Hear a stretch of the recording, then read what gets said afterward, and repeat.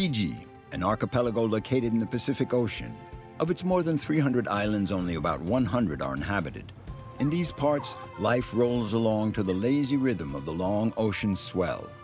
There are three colors to the Fijis: the white of the long beaches, the turquoise blue of the lagoons, and the green of the jungle. And rugby is a religion here. Frank, a rugby coach, chose to combine the easy life of the islands with his passion for the oval ball. He combs the villages of the outlying islands, hoping to discover the rare gem of Fijian rugby. Hannah is a surfing champion. She and her friend Issei are in search of the perfect wave. Their quest will take them all the way to Cloudbreak, one of the most beautiful waves in the world. For Hannah, the ocean is her lifeblood.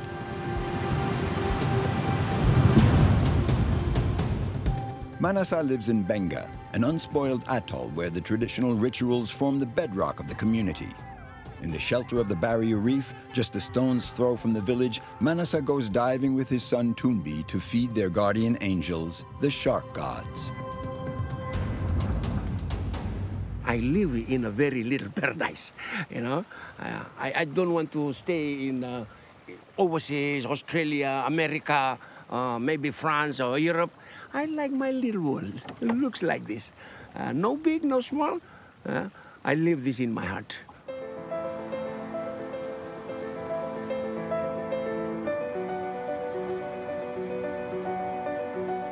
The Fiji Islands, located in the heart of the Pacific Ocean, are isolated from the rest of the world. Situated 2,000 kilometers north of New Zealand and about 3,000 kilometers east of Australia, these volcanic islands are made up of mountains covered with tropical forest.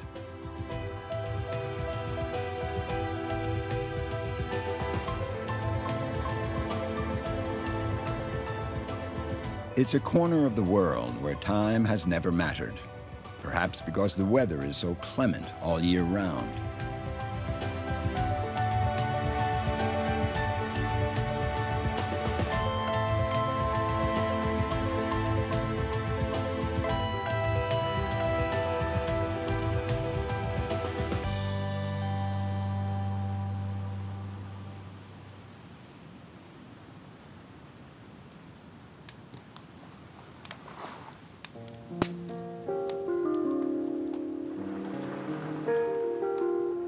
Before Christianity, many people in Fiji believe that they need a guardian.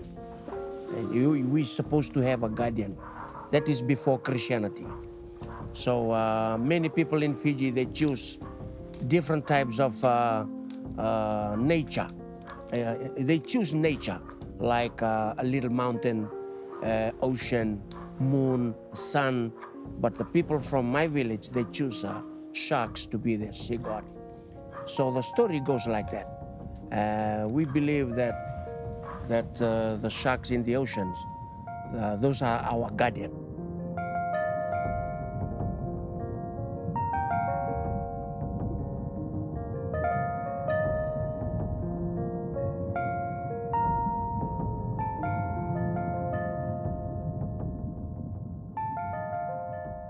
As soon as we jump in the water, we don't have any fear because the same guardian is looking after us. You know, ocean, they rule the ocean, right? Sharks rules the ocean. They balance the ocean. Okay, when we jump in the water to meet them, we respect them. Manasa Bulivu has been diving under the protection of his shark gods every day for the last 15 years. These turquoise waters were part of his childhood, and his first dive was a revelation. Ever since, he has been doing his best to preserve this underwater realm and protect the coral barrier reef.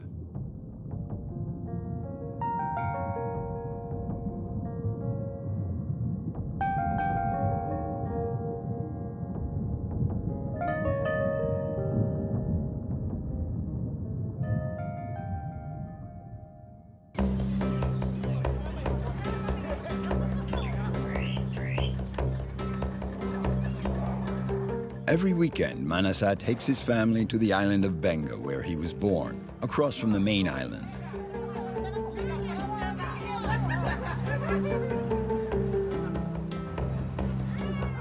The ferry does a daily run and takes 2 hours to make the crossing. Everyone on the boat knows Manasa. They even call him Papa. He holds a very important position in his community. He is the village spokesman.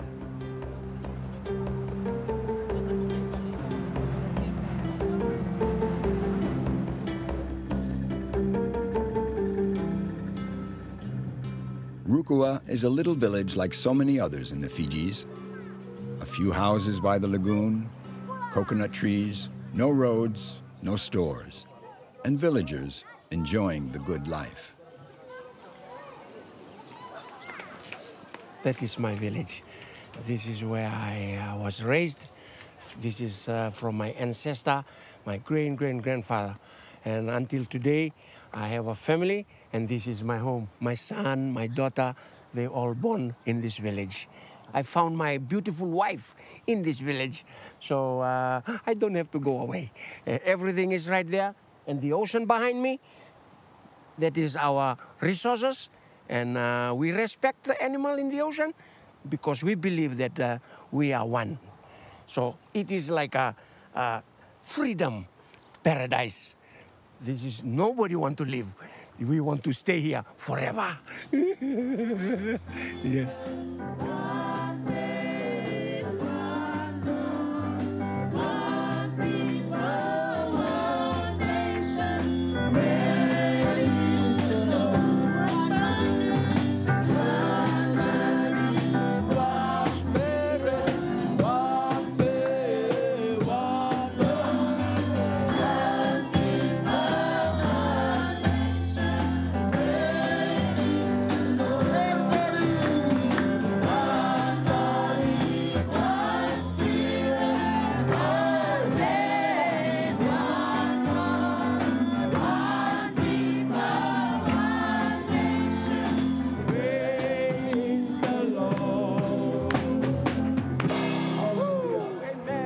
I have a little bit of heart problem. In 2007, I was in hospital, and since then, my whole life changed. It's changed completely. Yeah. I choose the way to be a very honest Christian, you know, to worship the mighty God. And I'm very proud to be a preacher and look after a church. The everlasting life is only given by the Master himself. Hallelujah. By God himself. By the Lord Jesus himself. No one can give this life. It's only him himself.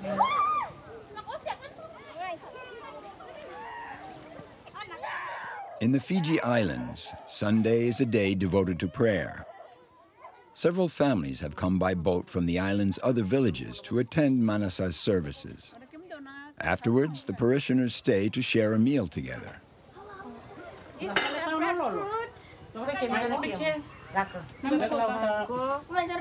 the traditional ways, like to share. Like Fiji, the standard of living is low, so most of the family that doesn't have like a source of income. So that's why we share. The more we give, the more we get.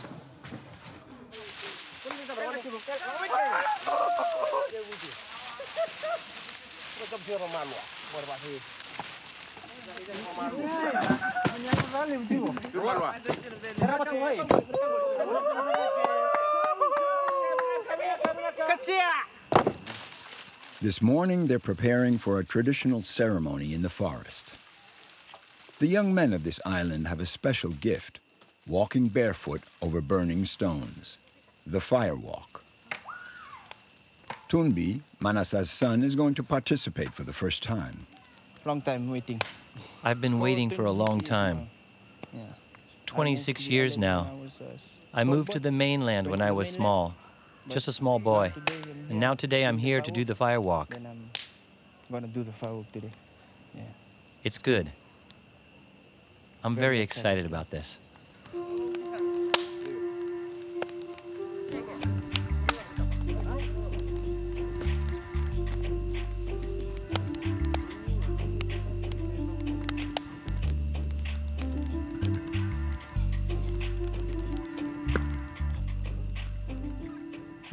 Tunbi must present himself before the sacred fire with a pure heart, and for that there are a few rules to respect. He's been very honest with a promise. No coconut for 4 nights and no woman for 4 nights. It's really tough for the young people. No woman for 4 nights. Yeah? I told the priest, I think 2 nights is okay. But the priest said, 4 nights.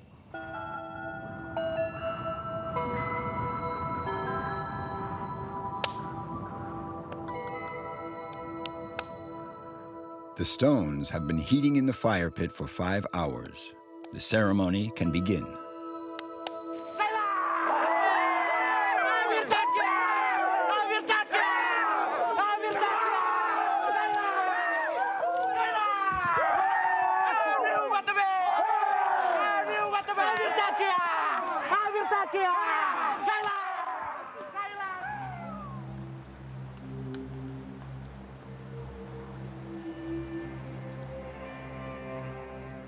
The men are totally concentrated. They're invoking the spirits and asking them for the ancestral power that only the village inhabitants possess.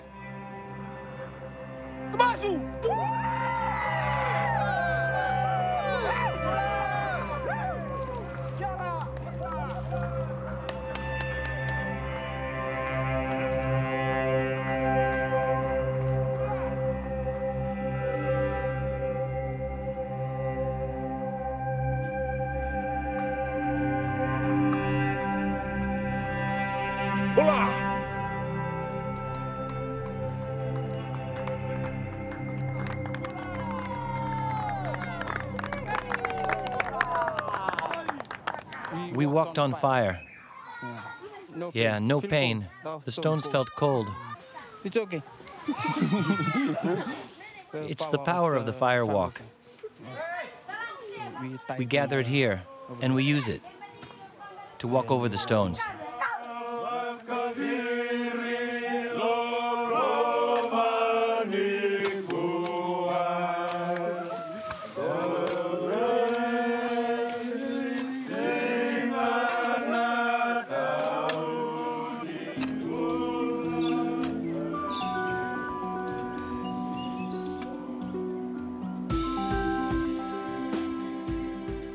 On the island of Benga, legends and the supernatural encroach on reality. Manasa is proud of his son who has braved the sacred fire and stones for the first time.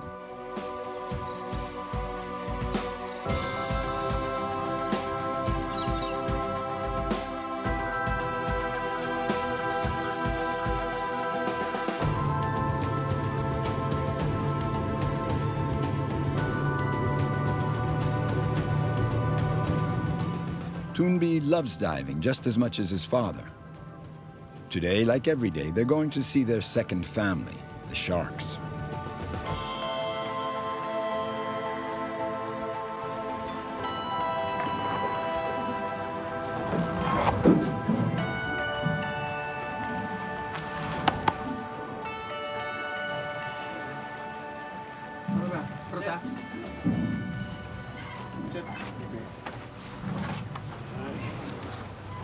So I'm just about to get ready to introduce myself to the underwater world. Most of the animals, they know me very well the last 15 years. So still I have to use this. They know Papa very well.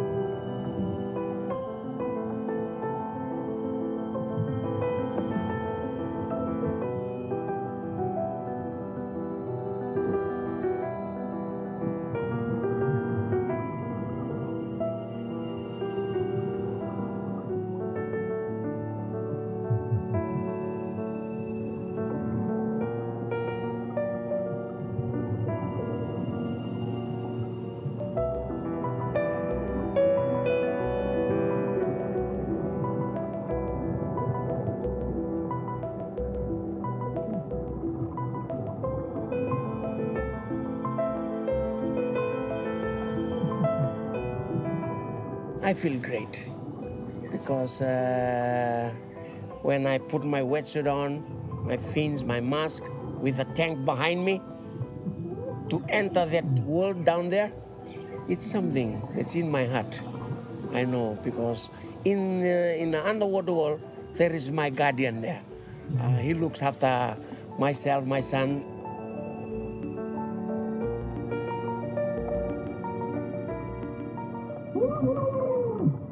The life is very different down there because you see the fish, they don't know anything about, you know, the war, about what is going on up here. They're very friendly, so I want to put myself just like them.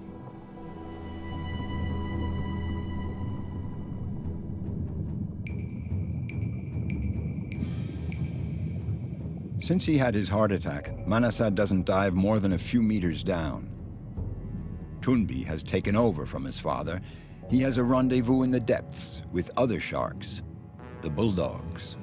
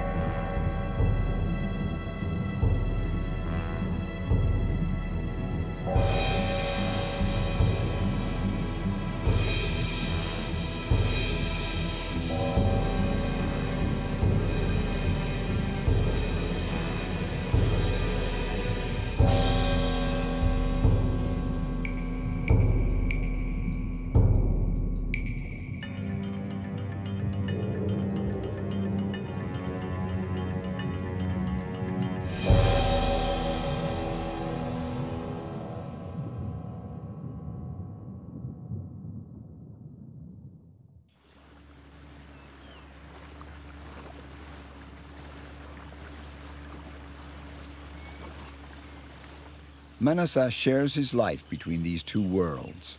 On land, he's actively involved in the community of Rukua. He's one of the pillars of the village. In the depths, he's the privileged witness and guardian of an underwater realm. Manasa knows that these two worlds are inextricably linked and complementary. We want to keep this bay and this place as it is. As you can see, there is no building, no cars, no boat, just us. And we want to keep the population of my village as low as we are. Yeah? In another 10, 15 years' time, I believe in my heart, this place will be still the same. And then we will pass it over to our generation to come when I will be old. My grandchildren, you go there and use the land.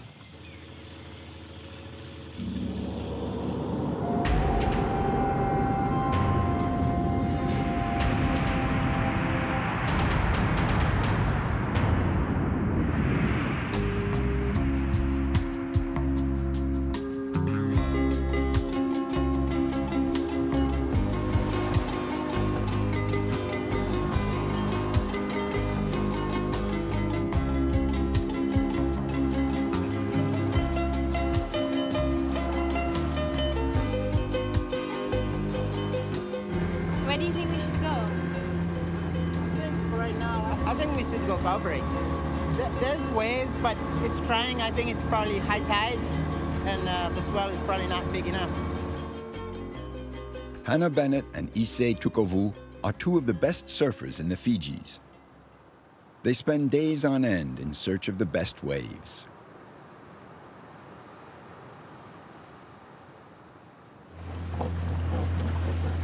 It's good to, envision yourself before you're out surfing, and hopefully it'll be some fun waves. So, yeah, concentrate, but surfing is fun. Not too serious. It's for fun. Yep. So there's my wax. check my fins, make sure they're on tight. Hannah, who's 22 years old, is a surfing champion. She competes under the Fijian flag in international meets, and she recently won the Melanesian Cup, a meet open to the best surfers of this part of the Pacific Ocean.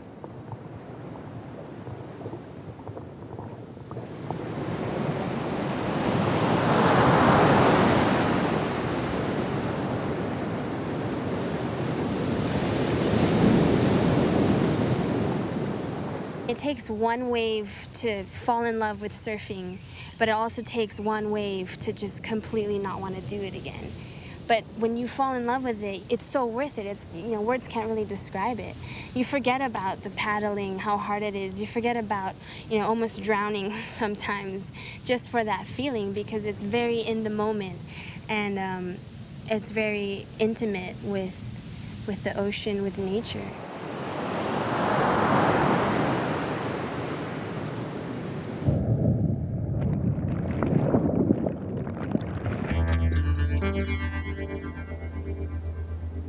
Hannah grew up in Rotuma, a remote group of islands in the northern Fijis.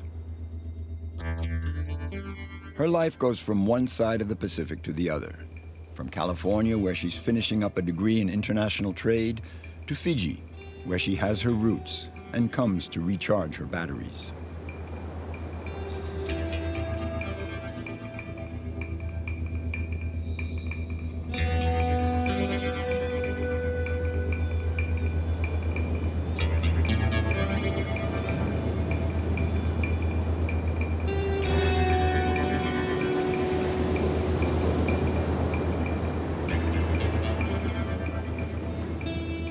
Earth is the water planet. It's everything, you know, it's all around us, it's in us. Physically, you can't live without water, but also mentally, I don't think I could live without being surrounded by the ocean. As a person, I need water. I need the ocean to mentally be healthy and stay sane in a way. I could never live in the desert or inland or in cities for years at a time. Wherever I go, you know, it's always based off of where the ocean is going to be.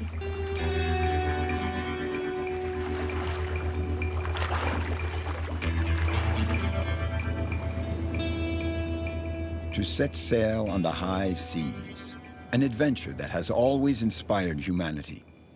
Ever since the dawn of time, the most daring souls have challenged the horizon in search of new lands. Flat, right, go. Go up. Get. Too much fuel. Ole. Ole.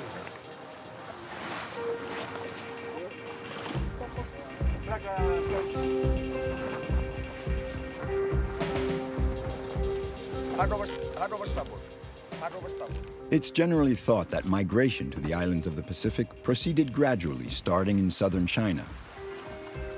The men and women who would discover the largest ocean on Earth first made a sojourn for several generations in Taiwan. Their most intrepid descendants pressed onward to what is now the Philippines and Indonesia.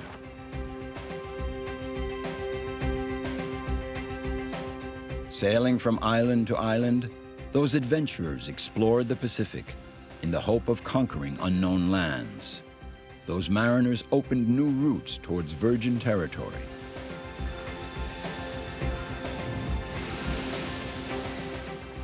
Once they had settled Vanuatu, they were within 800 kilometers of the Fiji Islands. The Fijian people have their distant roots in a group of exceptional seafarers.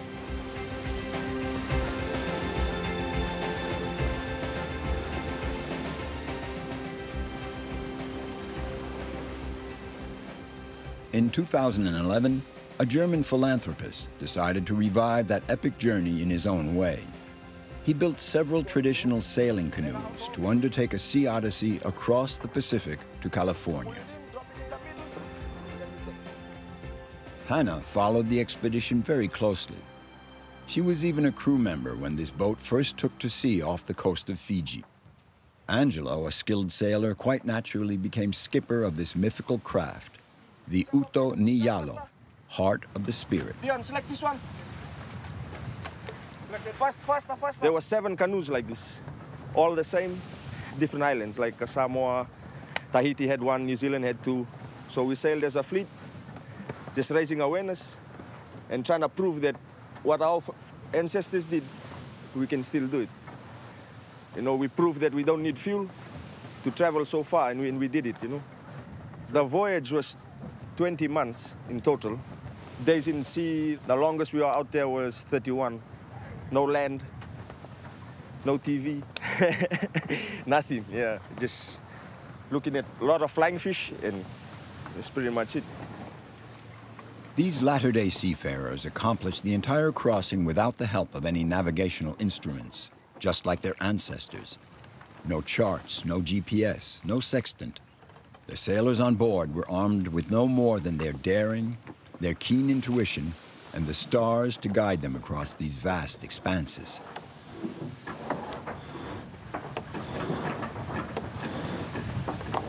That knowledge is being lost now. Only a handful of people, they know it. So one guy in Satawal, in Micronesia, he taught 5 people.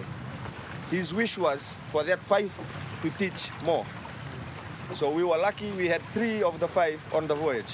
Yeah, that was a big part of people's lives back then, you know, our ancestors, this is what they did.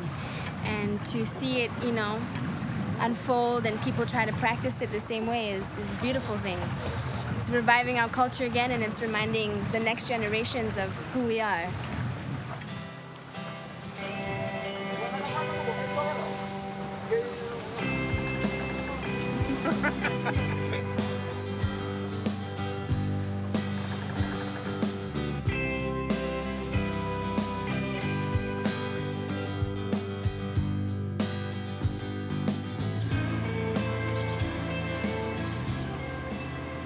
Every time Hannah comes back to the Fijis to train, she connects with Ise. He's like a big brother, but he's also an exceptional surfer who knows these islands better than anyone else.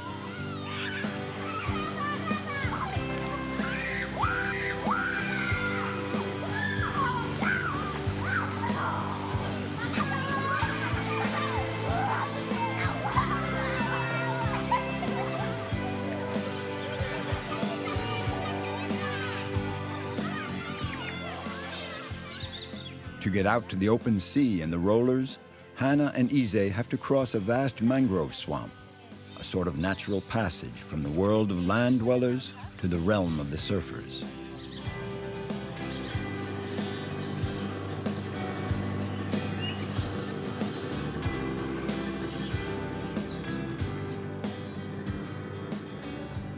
Cloudbreak is one of the most beautiful waves in the world. It's like an El Dorado for surfers. Every year, the world's surfing elite comes here for a prestigious international meet. The jury officiates from a stand built right in the sea, facing the legendary wave.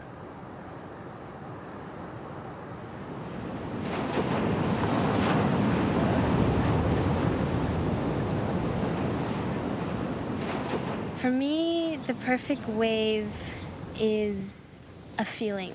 That's very hard, I think, when you're surfing. It's very in the moment, and it goes by so fast sometimes you don't appreciate, or you can only reflect on it after you've surfed the wave. But for me, the perfect wave is being able to actually recognize that feeling as you're surfing the wave. So a nice, long, you know, good-sized wave that as you're surfing it, you're aware of how good the feeling is, you know? Yeah. Nice, babe. Woo! It's very easy to shoot waves in Fiji. The waves are so nice here. The light is perfect. Water is blue.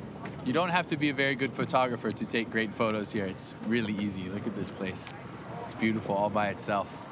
Surfers form their own tight-knit community, and Stuart is a well-known figure at Cloudbreak. Beautiful. Come have a look at your shots. So many sick ones. Look at this shot. You're gonna freak out. This is like a magazine cover. Check this out. Oh, wow.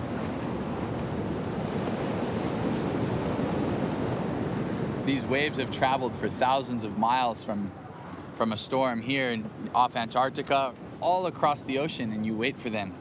And then you ride their energy, and you can feel the whole energy of the ocean go through your body, and you forget every worry of the world.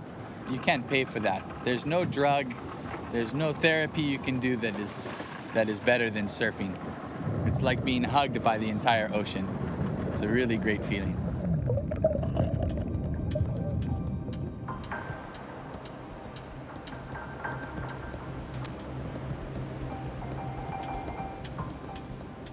Surfers don't pit themselves against the ocean and the waves.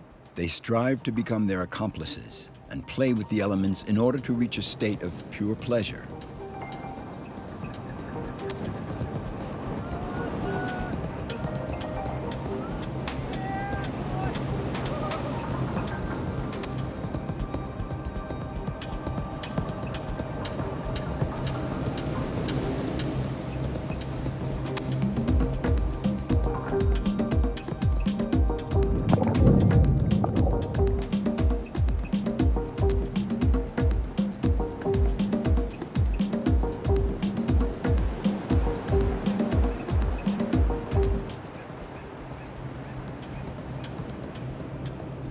To become one with the forces of nature, a challenge that one throws down only to oneself.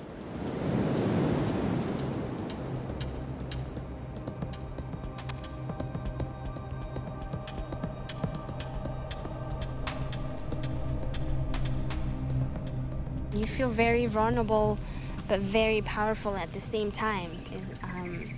You know, sometimes I'm the biggest scaredy cat out there. I'm terrified, but that's when I feel most alive.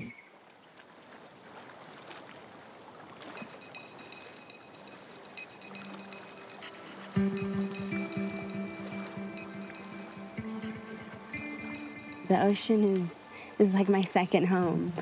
You know, we're brought up around the ocean and nature, and you learn to adapt a lot to your surroundings, and that's a great skill to have. This is where I was born and raised, and I wouldn't have it any other way. This is my home base. I mean, everywhere I go, it's almost as if it makes me appreciate Fiji even more, and it makes it just as special.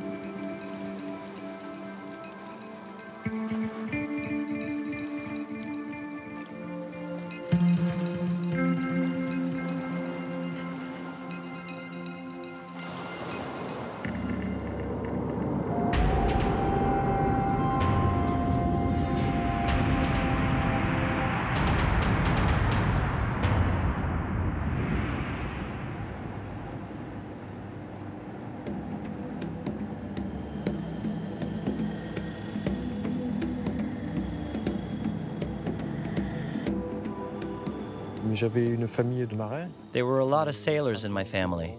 My great-uncles, my uncles.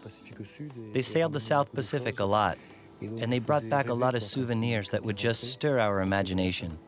And in particular, when we were little, my brother and I had a book on Tahiti in Polynesia with a picture of an island girl on the beach, and she was bare-breasted. It was really quite alluring. That's what set me to dreaming about the South Pacific ever since. It's a bit of a cliche, but it's the honest truth. Frank Boisvert is heading for Bukama, a village in the Yasawa Islands isolated in the northwest of the Fijis.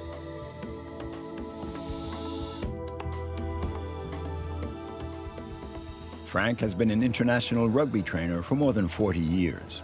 Whenever he can, he goes from island to island, meeting the village rugby clubs.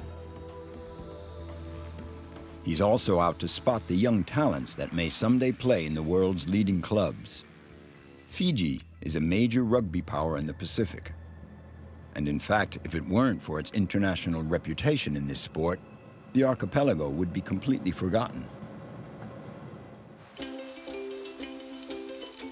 Frank has been living in the Fijis for 17 years, but this is the first time he's come to train the players of Bukama. Still, everyone knows him because he worked with the national rugby sevens team here.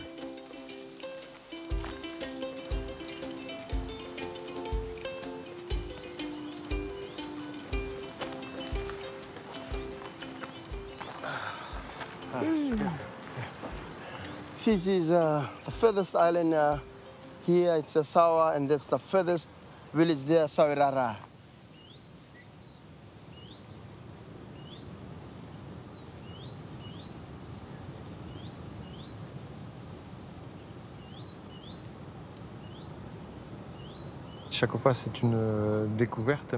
It's a new adventure each time, but more important, there's the notion of sharing. They really like to share their experience, their history.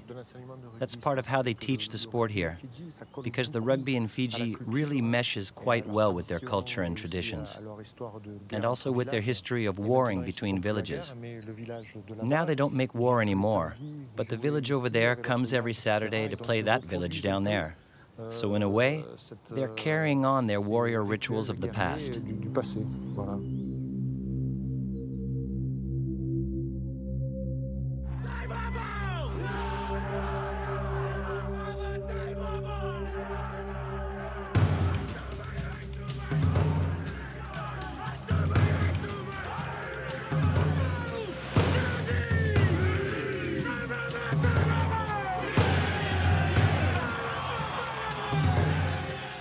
In Fijian rugby, the clan spirit is an essential element.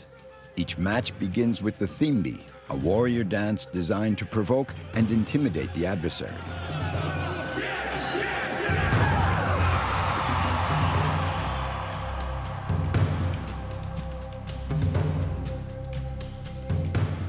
Rugby is a combat sport, and in the Fijis, the warrior enjoys a privileged social status, even more so than a school teacher or a doctor. If God invented rugby, he surely invented it for the Fijians, and in particular, sevens rugby, no doubt about it. And I think that's just what God did. He invented rugby for the Fijians, the Tongans, and the Samoans. Seriously, it's a blessing for these countries because it can channel all the energy of the youth and the warrior spirit that goes with it to defend their village, to defend their island. It's essential, so we have to use that.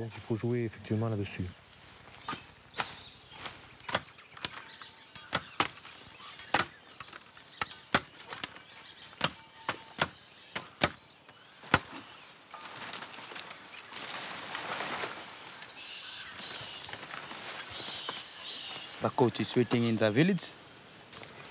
Something we don't know, we learn from him. And the first time too, we see Frank. We just hear his name on the radio, see on the TV. First time to see him.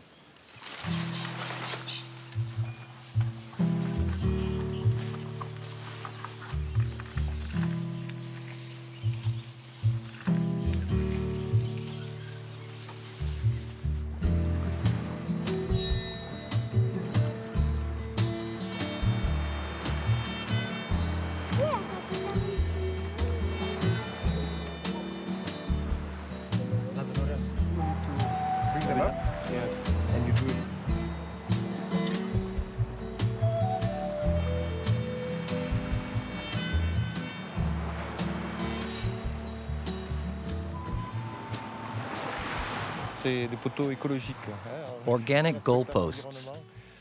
Respect for the environment.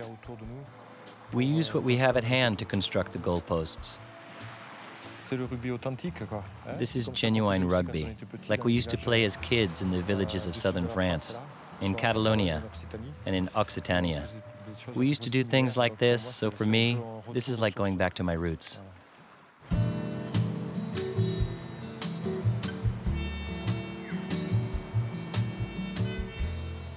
There are some 200 Fijians playing in different French rugby clubs, and the demand keeps rising for these rugby artists with their singular style, a mixture of power and improvisation. I've had the good fortune to discover players in their unpolished state. I often cite the example of two players I recruited right from their village. They were practically barefoot, with just a t-shirt, and they were fish farmers to help their parents support the family. And 6 to 9 months later, there I am at the National Stadium in France, watching them play in the finals of the top 14 in front of 80,000 people. A thrilling moment. Just fantastic. Being a rugby trainer in the Fijis means dealing with the oppressive heat and the slow rhythm that goes along with it. For the moment, there are only children in Bukama. No sign of any players yet.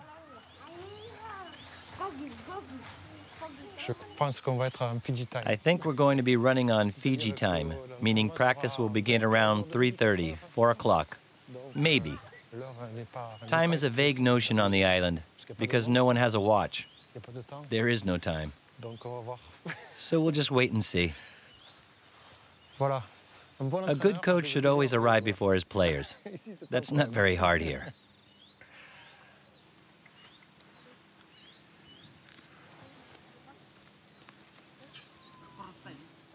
Hola, Charlie. How are you? How was work? Good, good. Yeah, yeah. Your teammates, they're gonna come soon? Yeah, soon. Yeah, yeah. All right.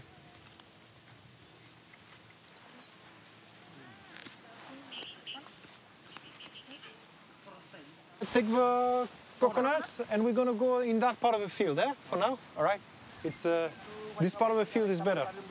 Okay, let's go.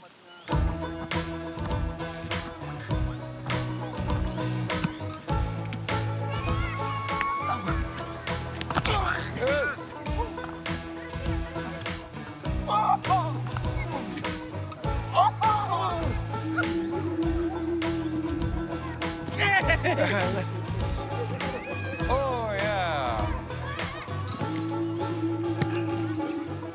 When you do the group game, then I blow whistle up, then you go long passes. Ready, go! Get out of the way, guys. A time inside shoulder, good. Well done. Ready, go! They're not used to training. They're not used to having strict practice sessions, not used to organized drills. So you have to break them into the routine. But once you do, they take the ball and run with it. Straighten up. Good. Very good. All right. You just have to give them a few pointers, put a little order into their game. And once that's done, they know how to do the rest. Good. All right. Pass. Pass. Pass. Put it down. Put it down. Run away. Reline. Reline. Reline. Good. All right. Go. They play for fun, to relax, which is a strong point because I think you need a playful dynamic to do well in sports. You really have to have fun, enjoy it, and all the rest will flow naturally.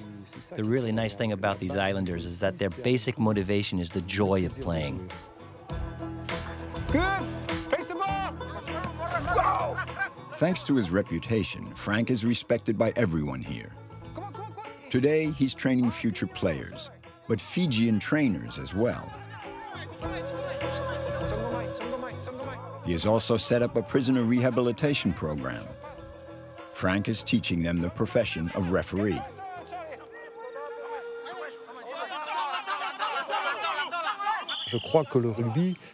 I think rugby is a social regulator. You'll notice that in countries where there's not as much rugby, the crime rate's extremely high, but not here in the Fijis. And I noticed the same thing in Tonga and Samoa. All the young people play rugby. At 4 o'clock in the afternoon, they get out of school, they get off work, they come in from the fields and they play rugby. And when the match is finished and they've gotten rid of all their aggressive hormones, they're worn out, with no energy left to go out and get themselves into trouble. All right. Crouch. Bind. Set. Good. All right. Look at that. Beautiful there. Yes. All right.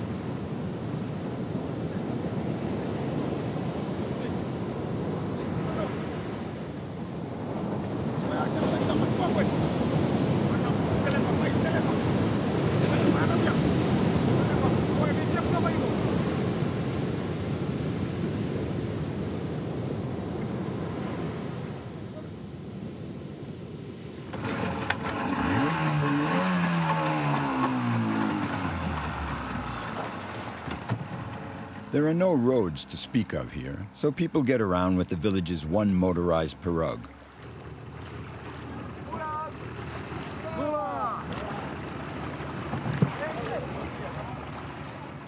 In the Yasawa Islands, they even bus the children to school by boat.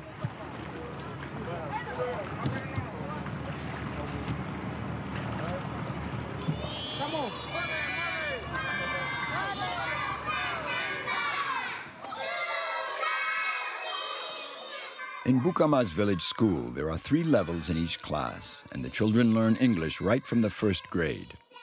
English and rugby, both legacies of the British colonization.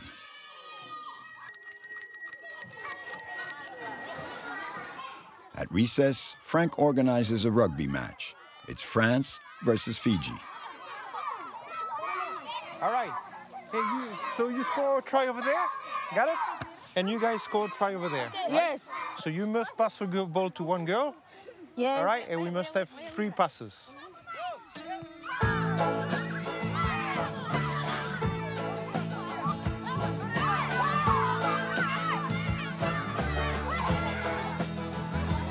Oh, that's a nice pass. Keep going.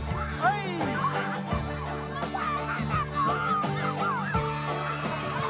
Okay, knock up. Ball to France. Here we go. Here we go. The women of Fiji are struggling to free themselves from the weight of tradition. And Frank is convinced that sports are one of the best ways they have to achieve that goal.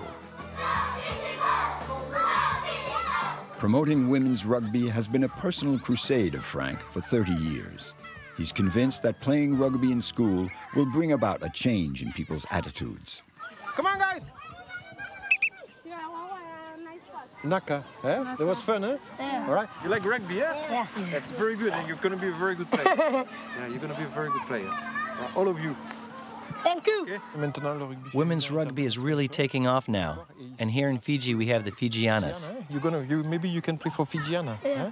qui est l'équipe nationale. The national team who beat New Zealand back in October and were world champions in sevens rugby. So they have enormous potential, which we'll have to nurture in order to take on the really big teams. Okay, let's do have a cheer. Let's go. Okay?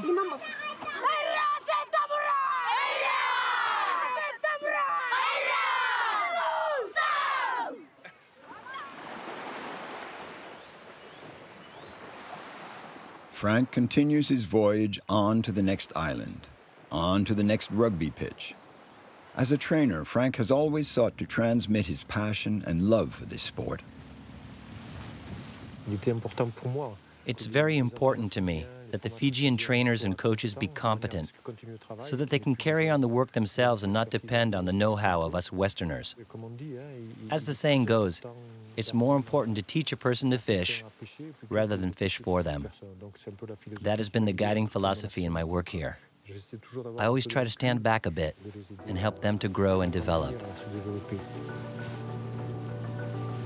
For Frank, rugby in the Fijis is a lovely romance between a game imported from the other side of the planet and a people born to play it.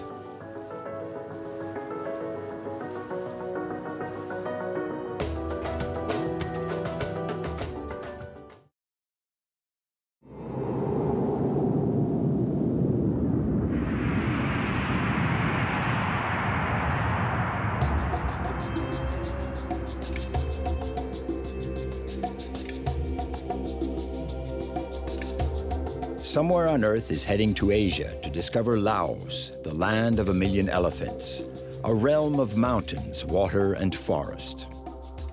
The Mekong, the world's 10th longest river, crosses the country from north to south and sets the rhythm of life for the 6 million Laotians. Bordered by China, Burma, Vietnam, Cambodia, and Thailand, Laos has no direct access to the sea. Half the country's territory is covered by forest. It's an island of greenery, populated by more than 60 ethnic groups, and a vast store of cultural wealth.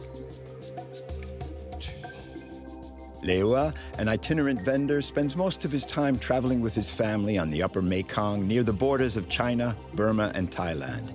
He knows this mythic river inside out. Peng is also an inveterate traveler, but he sets out for the most remote corners of the country at the wheel of his old army truck. Peng, who practices meditation, is progressing on the path of wisdom that all Buddhists dream of traveling. 1,000 kilometers to the south, near the Cambodian border, are the Kon Pa Peng Falls, the largest in Southeast Asia. Soan is a fisherman, a very dangerous profession. Every day, these men working above these turbulent waters place their life in the hands of the spirits of the Mekong. I don't cast my net just anywhere. I cast it only in the spots I know well. This is how I feed my family, according to what nature is willing to let me have.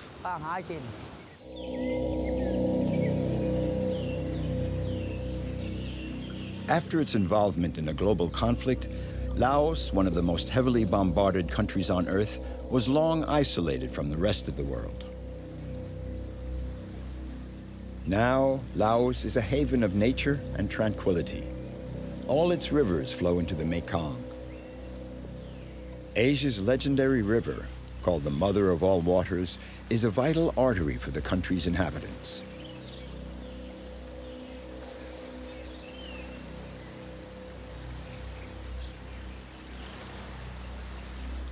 Lewa is a sailor of the Mekong. There are many dangers on the river. At each tricky passage, he has to check out the pitfalls. I've come down to check the water level this morning. I'm wondering if my boat can make it through here. There are rocks, a lot of rocks, and there's not much water depth for the boat. So no, I won't come through here. It's impossible.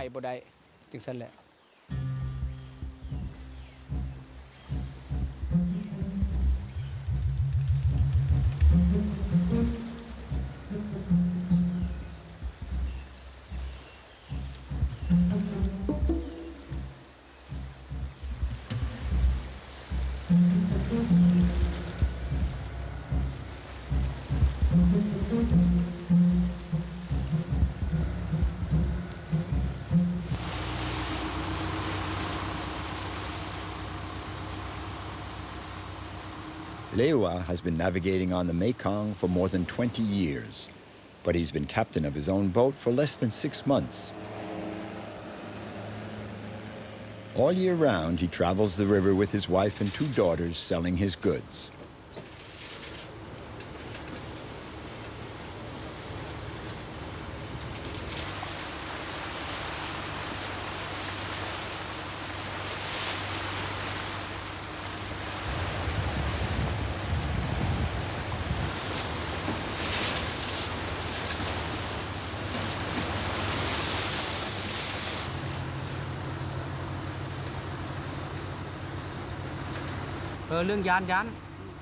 I've had some very scary moments.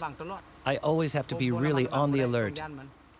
If I don't pay attention at all times, I could have an accident. With the rocks, the slightest error and the boat sinks. If I'm not sure, I prefer not trying to go through. First, I have to check that the rudder is working well. If I'm not in control of everything, I'm taking a risk. It's dangerous here, and I'm putting my family in danger.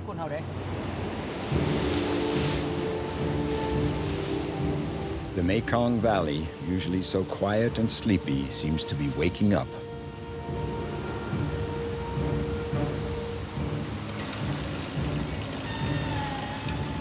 Lewa at the wheel knows that the slightest error in piloting means a shipwreck. The rapids are like a step, an obstacle they have to get across.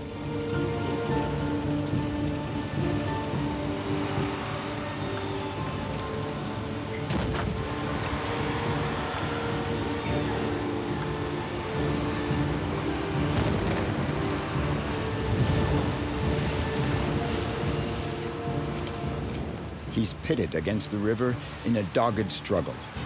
The boat is practically at a standstill.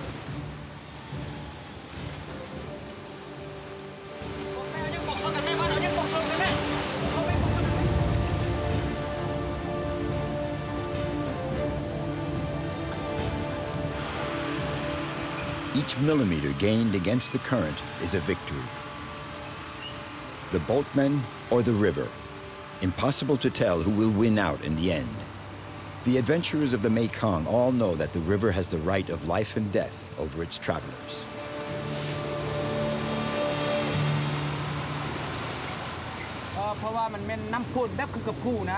It's like a mountain torrent. There's a lot of current. Right here, the water accelerates. The current is very, very strong, and it's hard to make any headway. The river is powerful.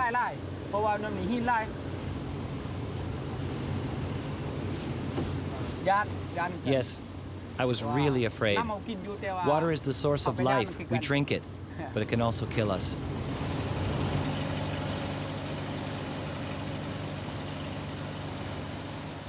Lewa crossed 4 sets of rapids that day, each one a moment of anxiety.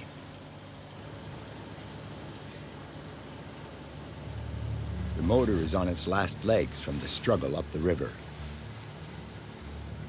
Lewa has to get his family to the shelter of the next village before nightfall.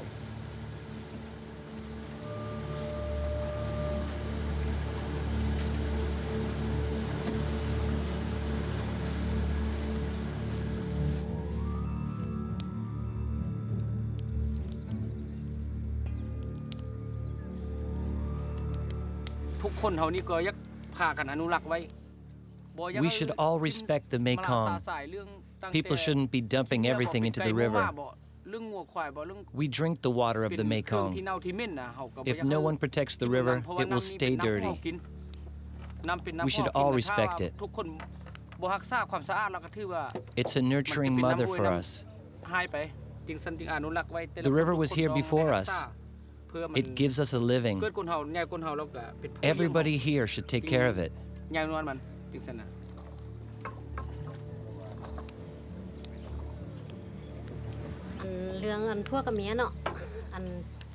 Our couple is quite a lovely story. We're husband and wife, and we always travel together. We trust each other, and we love each other, and we love our children. There's no problem in our couple, and there's a lot of affection in our family. I love this life we lead.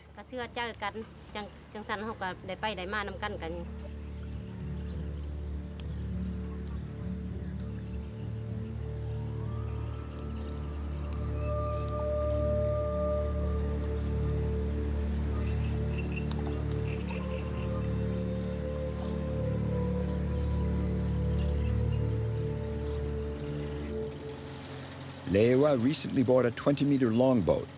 It's an old craft, but it has a smart line. In any case, it carries the dreams of Lewa and his whole family. Together, they go up the wild valleys of Laos to sell their pottery and transport anything the villagers living on the rivers may need.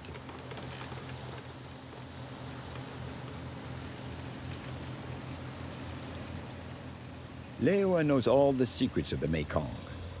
There are no markers on the river. There are no charts. Navigating this river means knowing it by heart. Every bend, every hill, every tree, every landmark that could help sailors get their bearings. I am a man of the Mekong. I've lived on the river ever since my early childhood. My whole life revolves around the Mekong. And that's how it will be as long as I live, and as long as I can keep going.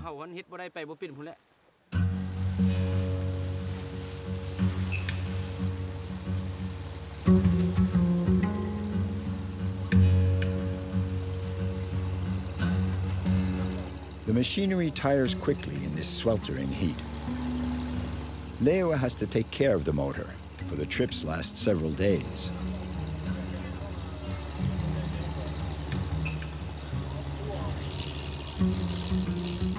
Maneuvering through the Mekong's rocks and treacherous currents, Lewa has to know that he can always count on his motor.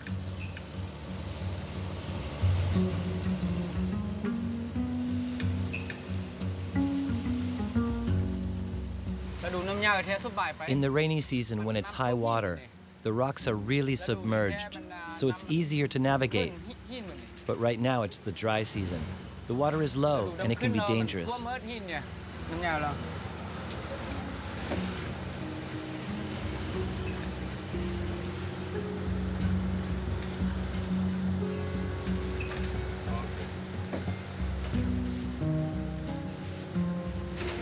My main worry right now is the motor.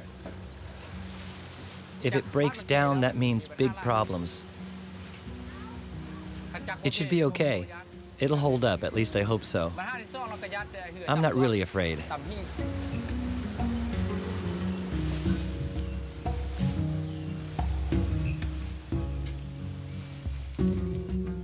The boat continues its ascent of the dusky waters of the Mekong towards the north of Laos. There are no roads or trails in these remote regions, so the only way to reach the isolated villages is by boat.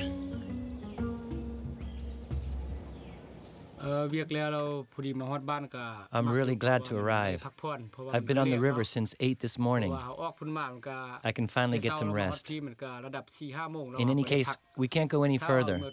Night's coming on. It's too risky. It's always an event when the floating vendors arrive in a village. This evening, Lewa is stopping in a small Kamu village, an ethnic group that lives along the upper Mekong, one of Laos's 60-odd ethnic communities.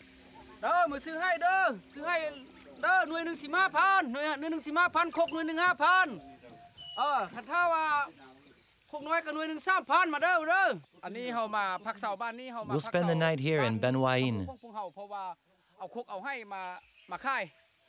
It's a Kamu village. I'm going to see if I can make a few sales at the same time.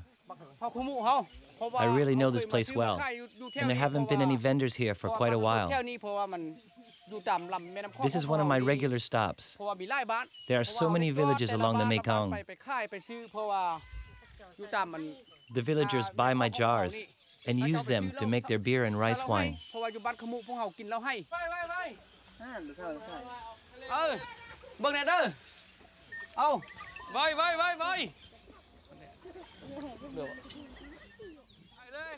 The villagers may not always have money, but they do always have something to barter.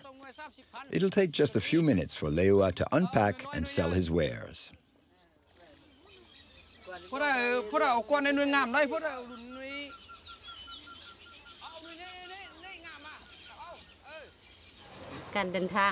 I really like traveling.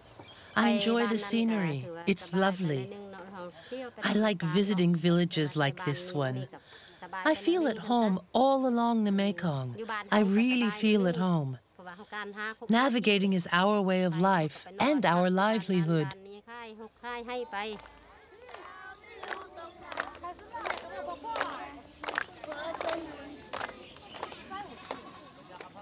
The villagers here welcome Lewa like a member of the family. Hospitality is one of the cornerstones of Laotian society. The slightest occasion becomes a good reason to break out a jar of the traditional beer, a Kamu specialty.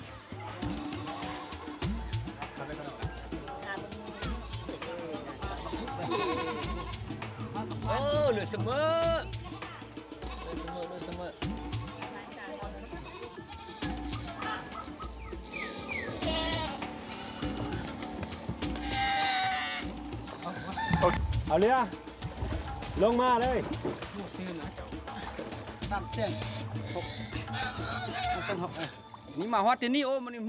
I sold almost everything. Soon I won't have anything to sell. I'll have to go stock up again.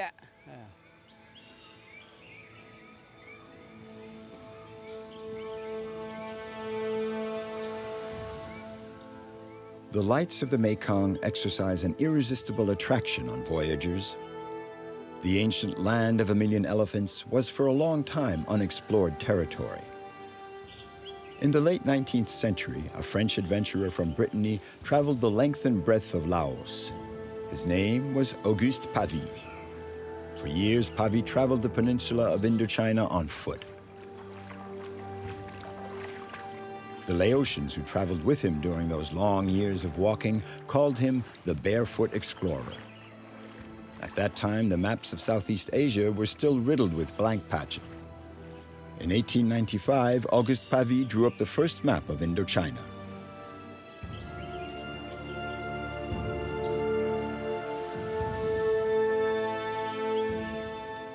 He had a particularly tender eye when photographing Laotians. At the end of his life, Auguste Pavie, forgotten by history, wrote in his memoirs, "I knew the joy of being liked by the people with whom I stayed."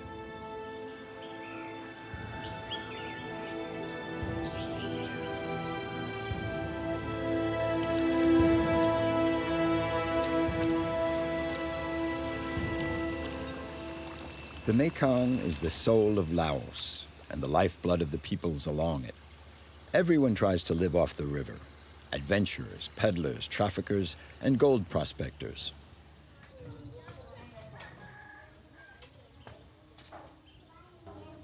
In their village near Luang Prabang, the former royal capital, Lewa and Boavan turn out hundreds of pieces of pottery.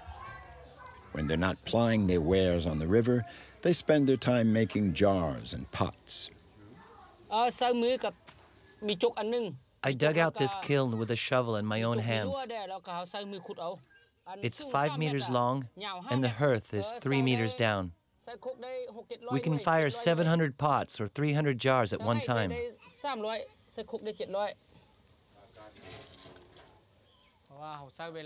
I have to keep a close watch over the firing for 24 hours, a whole day and night.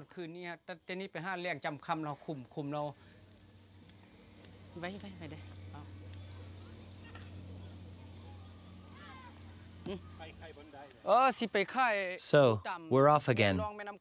We're going up the Mekong to the north to sell my wares. This is my profession. It's how I make my living.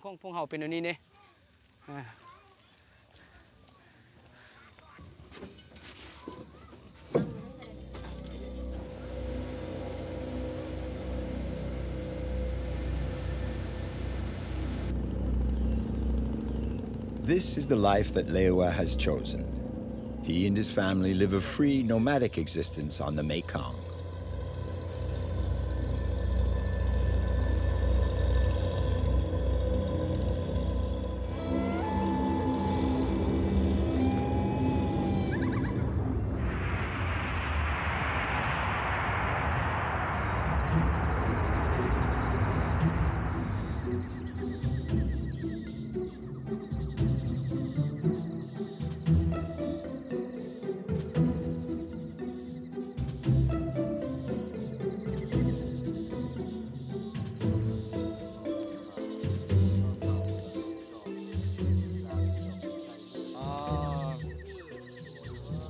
Peng and his uncle Pao are partners from way back. Together, they've covered all the trails and tracks of Laos.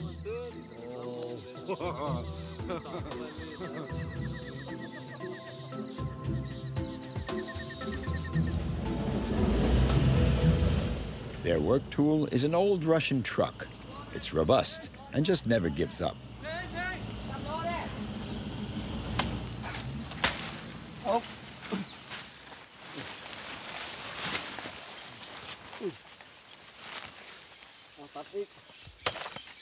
Today, they're taking on a load of banana tree trunks.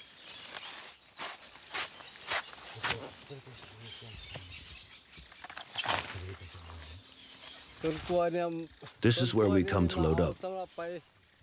We'll take these trunks to the elephants. I have an elephant too. Mine's made of iron and has wheels instead of feet. And my elephant can do 120 kilometers per hour.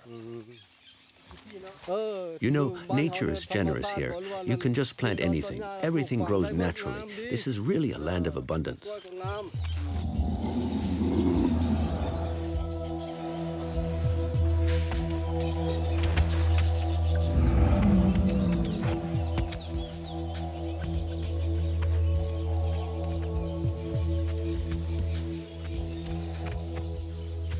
The elephant is the symbol of Laos.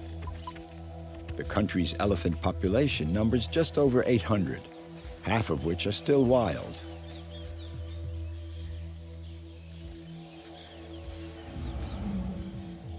The Asian elephant was domesticated by man over 4,000 years ago. The Maots are the elephant's masters, the only ones capable of controlling the instinctive power of these impressive animals. Even today in Laos, these giants of nature are still used for work in the forests. Each elephant has its own personality. It's a sensitive animal and can understand more than 50 commands.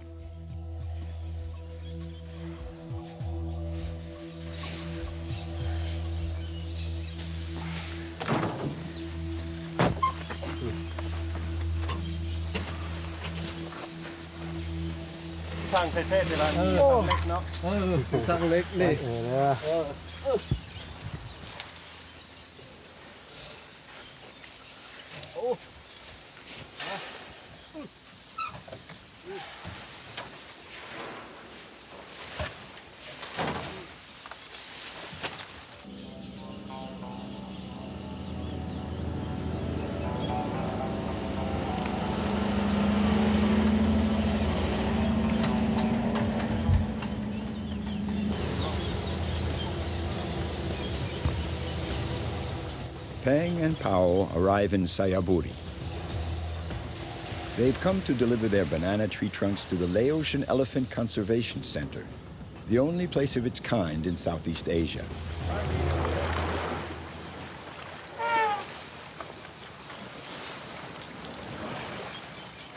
Here at the Conservation Center, a team of veterinarians takes care of the animals. They free the females from their work in the forest so that they can raise their young for the first years of their life. The domesticated Asian elephant is a fragile animal. Its low rate of reproduction makes it an endangered species. In Laos, the elephant is called the cousin of the clouds, maybe on account of its color, but surely because it loves water so much.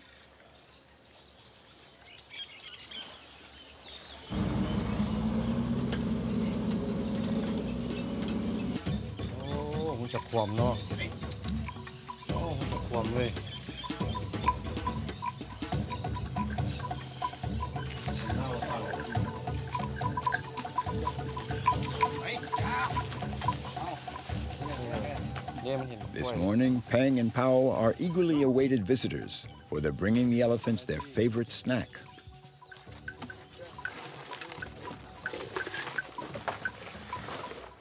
According to the popular beliefs in the eternal cycle of reincarnation, the elephant is the final stage before becoming man.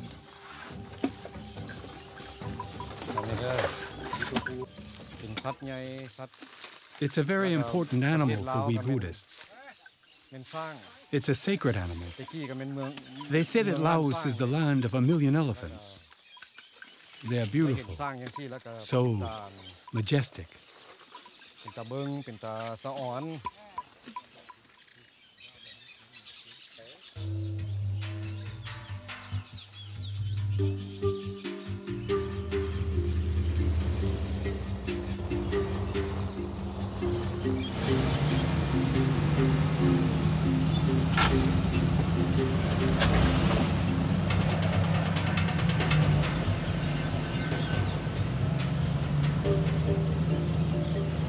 Peng is back on the road.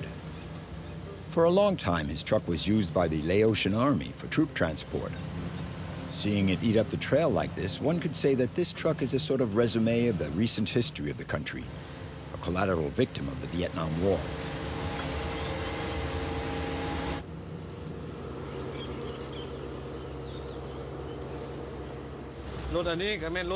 This truck is a akak.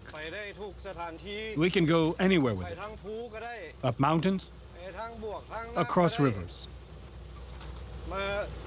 It never gets bogged down. On tough trails, it can take up to 2 tons.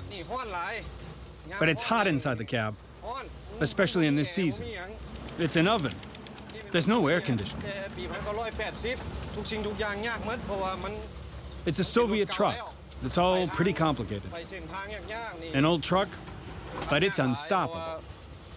The seat in the cab is directly above the front wheels, so I'm getting bounced all around all the time. It's not easy to handle.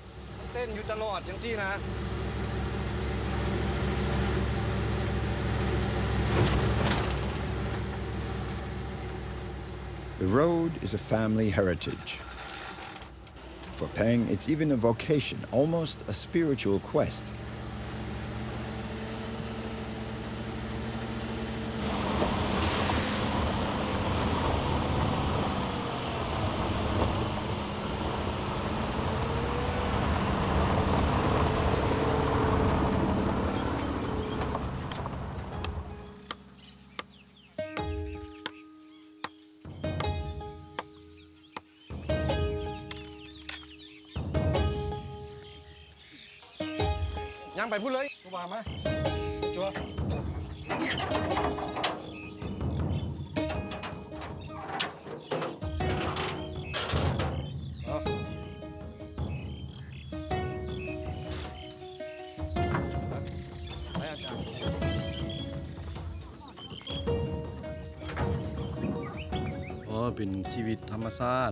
It's a free life.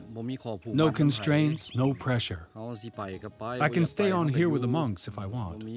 There's no one telling me what I have to do. When I have a load, well, I earn my living. If I don't, it's no problem. I'm not bothering anybody, just the opposite. That's what my trucker's life is like.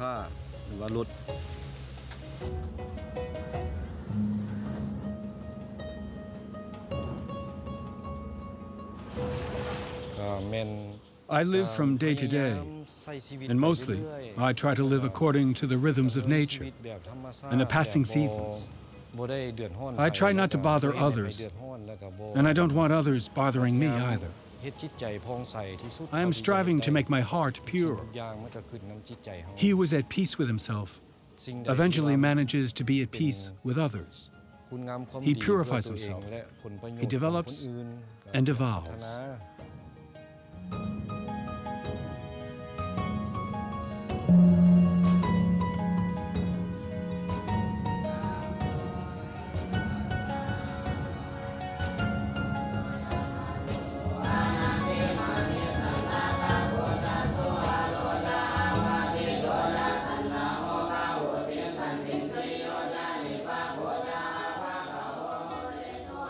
Peng often makes stops to meditate. He has always been attracted by the monk's life, its serenity, its sharing. Sometimes behind the wheel of his truck, he dreams of withdrawing from the world to follow another path.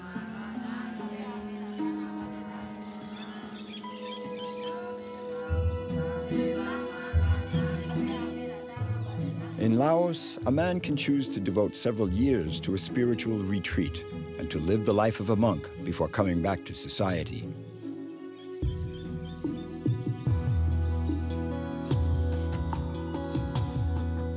Peng's life is a long road, a path that allows him to live as part of nature, to follow his destiny, and to reach out to others.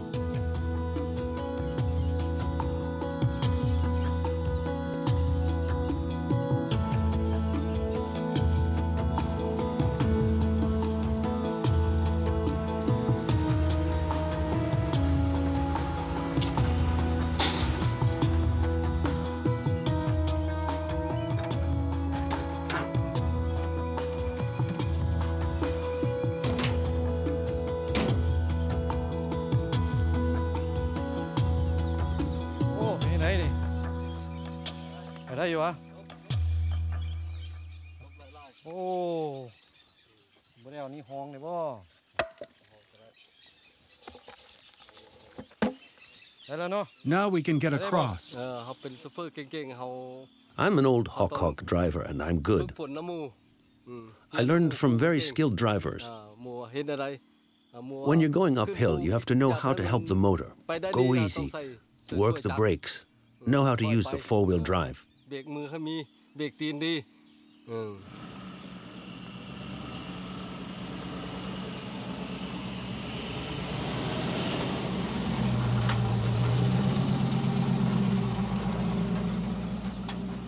eating up these dusty trails for more than 30 years.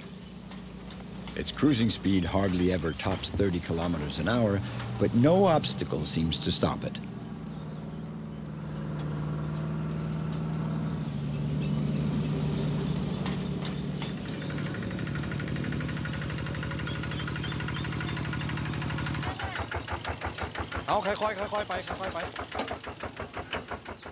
In the mountains of Laos, time seems to stretch out indefinitely. Peng and his uncle have been on the road for more than 3 days, and their morale is still as solid as a rock. We've got a little problem with the truck, but it's nothing serious. We'll take a look at it.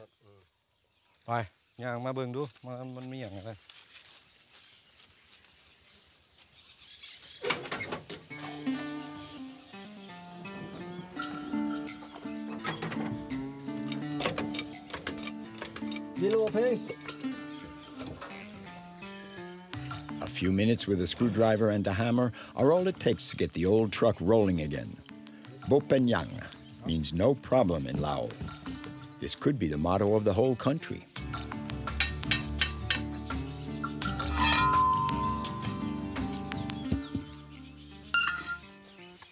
Bo Pen Yang. Everything is possible in Laos. We can repair anything. With a good dose of determination, we can do anything. And with a bit of patience, we get what we want. Here in Laos, we try to keep life simple.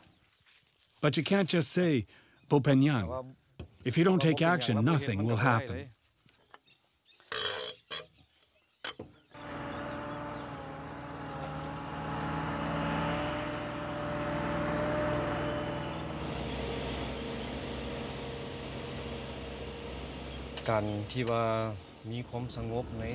As the Buddha taught us, there's nothing certain in this world. It's up to us to find peace in the depth of our heart and to find serenity. Only then can one achieve happiness.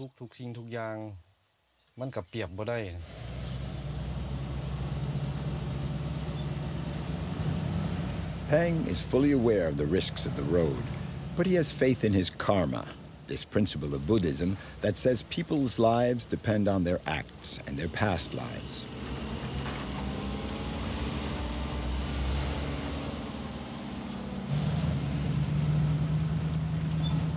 Driving the trails of Laos, Peng is living the spirit of Buddhism. If he ever gives up this roving life, it will be because he has embarked on the path of awakening, a different voyage that's like a return to the essential.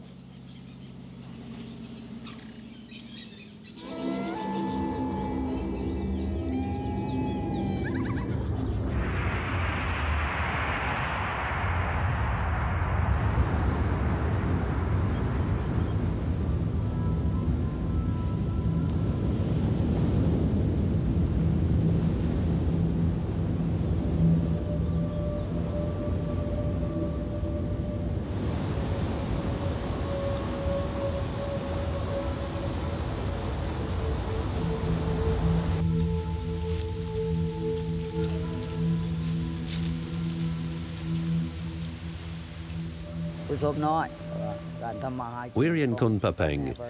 This is a fishing region. Everybody here makes their livelihood from fish, whatever the season or time of year.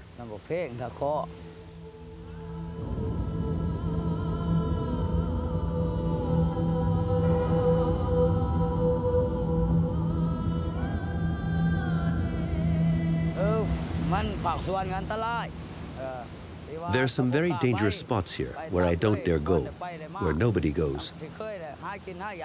I don't cast my net just anywhere. I cast it only in the spots I know well. This is how I feed my family, according to what nature is willing to let me have.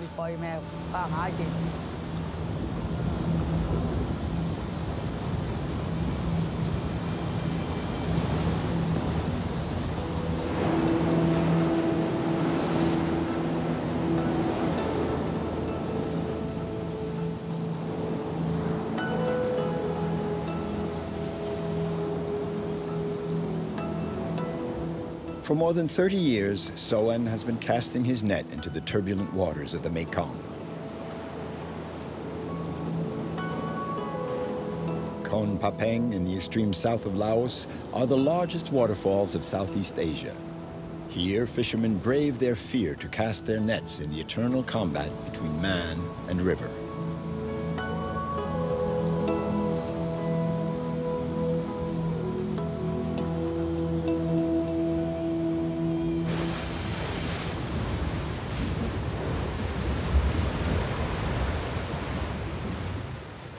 The eternal cloud. This is where Soan comes to earn his livelihood.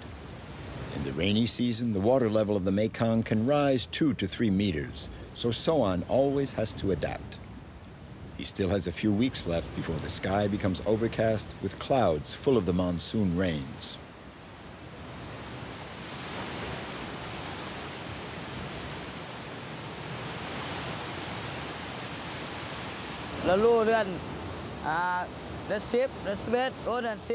The high water occurs in the 9th and 10th month of the year.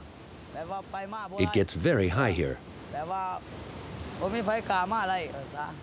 Then no one wants to come here. It's all flooded. During the dry season, the water is very low, so I use different fishing techniques, like fish traps. In any case, I catch only the minimum, just enough to meet my needs.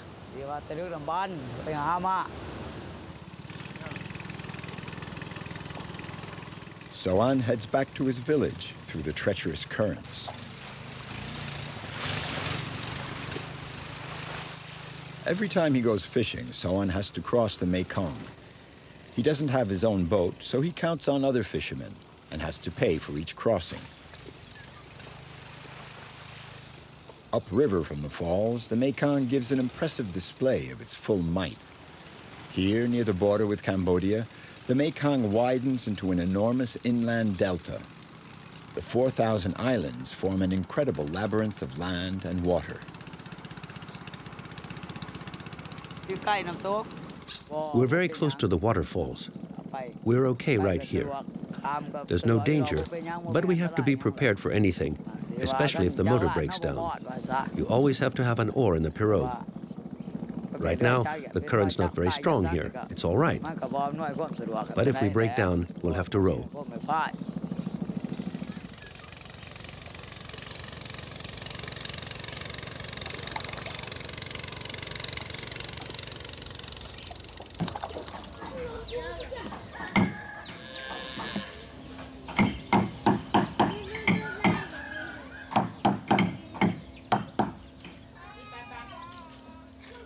It took Soan 20 days of hard work to build this boat. It's his first boat, and he's very proud of it. This little craft will change his life. Soon, he'll no longer have to count on others to cross the Mekong. But before he launches his boat, Soan has to keep an important rendezvous with the river spirits. I'm bringing offerings to the shaman, the great protector of the river, so that the spirits will protect my boat.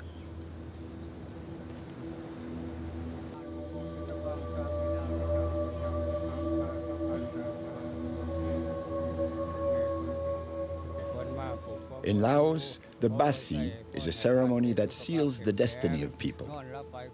The shaman recalls the 32 souls that each human being possesses. The basi is a way of drawing to oneself the positive influences of the spirits.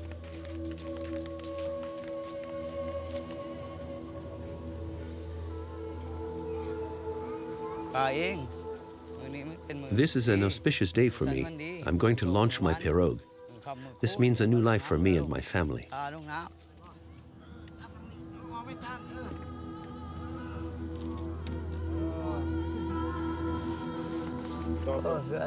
It is really beautiful.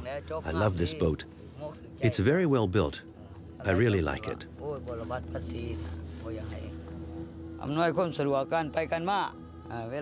This is going to make my life so much easier. I'll be able to go where I want, when I want, and I won't have to depend on others to go fishing anymore. I'll soon be independent.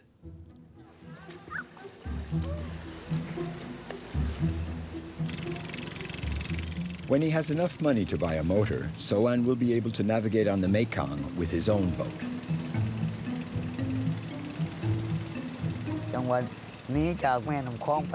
It's good to live on the Mekong. It's a nice life. It's like traveling on a clear and easy road. I could not live without the Mekong. This river is in my blood. It is part of me.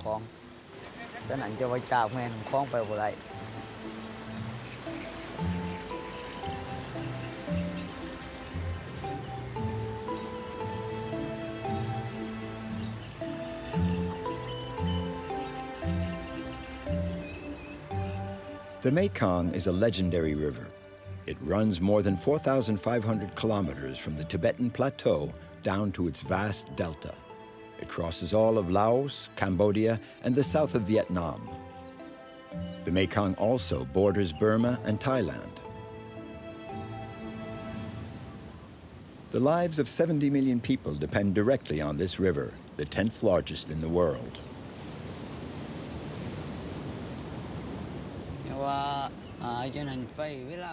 When I come to fish here in the waterfalls, I have to cross with this cable. There always has to be 2 or 3 other fishermen nearby to ensure my safety and to help me if I have a problem.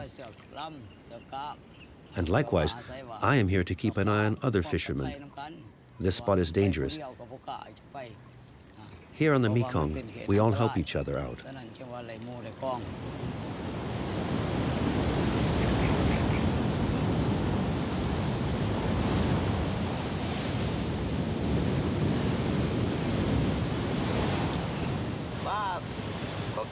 We catch carp, catfish, all kinds of fish. When I have a small catch, I keep some fish to feed my family. When I get a big catch, I go sell them so I can buy gas. But even more important, I can pay the fare to cross the river on the boat.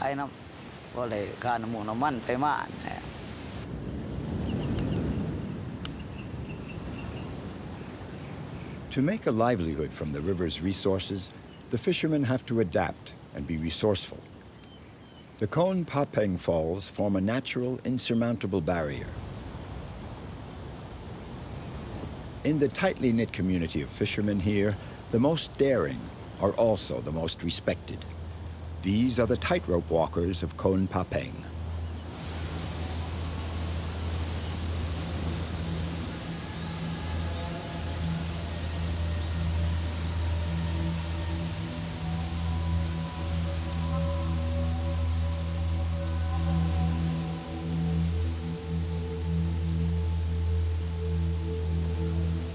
The power of the Mekong dominates this wild, untamed landscape.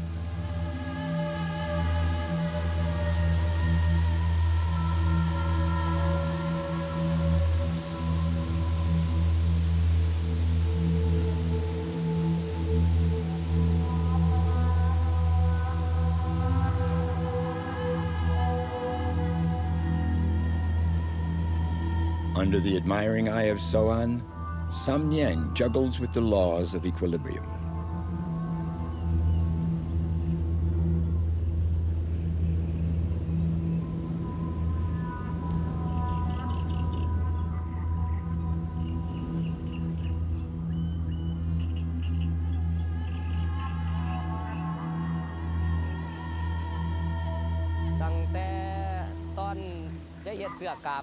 The cable was strung when I was 12.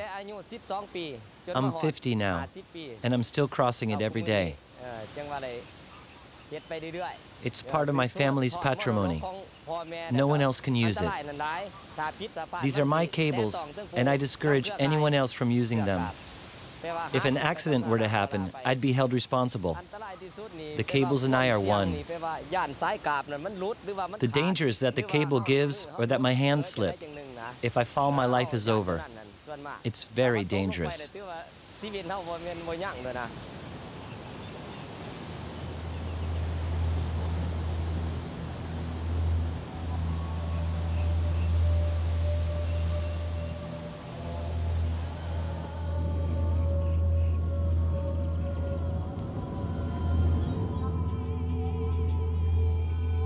The environment is hostile, and the climatic conditions are extreme in this part of the world.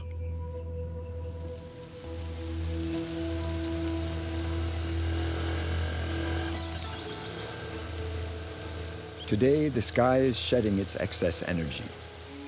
It's 40 degrees Celsius, and the first monsoon rains are pouring down. Soen has come to see the village healer. This man is a storehouse of knowledge about plants and natural remedies. Soen has been getting dizzy spells lately.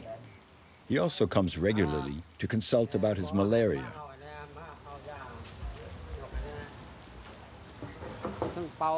Depending on the diseases, I'll do incantations. I'll prepare concoctions. I'm an accomplished healer. I'm going to give Soan the medication to treat the malaria.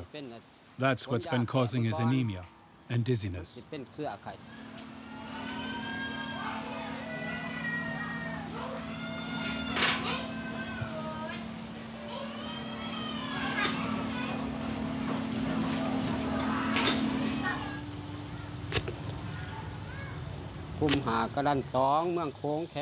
I've been a healer for about 30 years. I treat many of the villagers here. There are also people from the whole region who come to see me. I treat everyone who comes to consult me.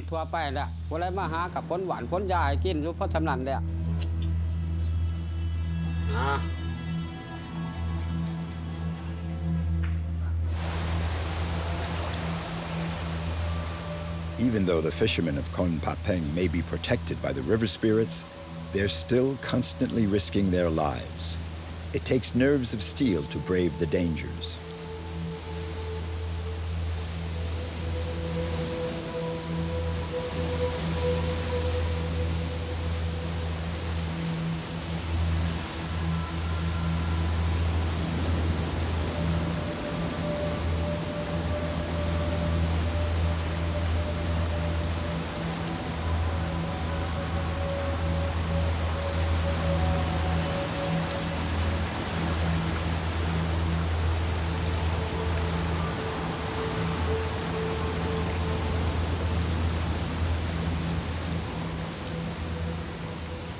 The slightest error can be fatal for these balancing artists of the Mekong. They need to maintain perfect control of their balance, their movements, and their own fear.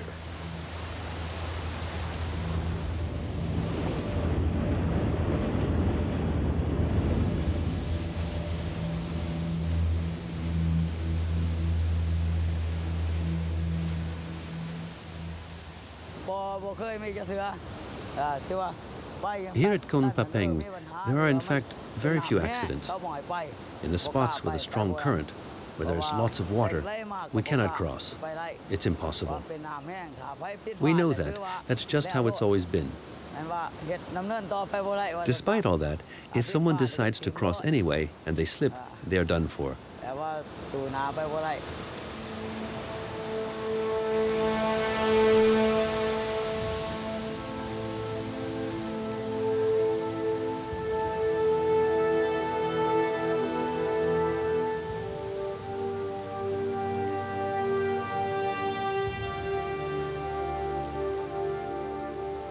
How can one appreciate the multiple facets of this unpredictable, mysterious river?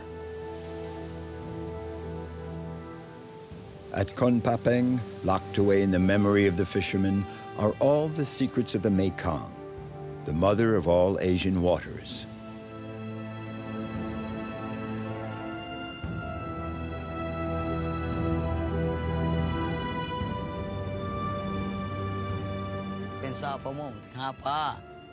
I just marvel at the nature here. I want to stay close to it. It is in my blood. My fondest wish is to be able to keep on enjoying this harmony.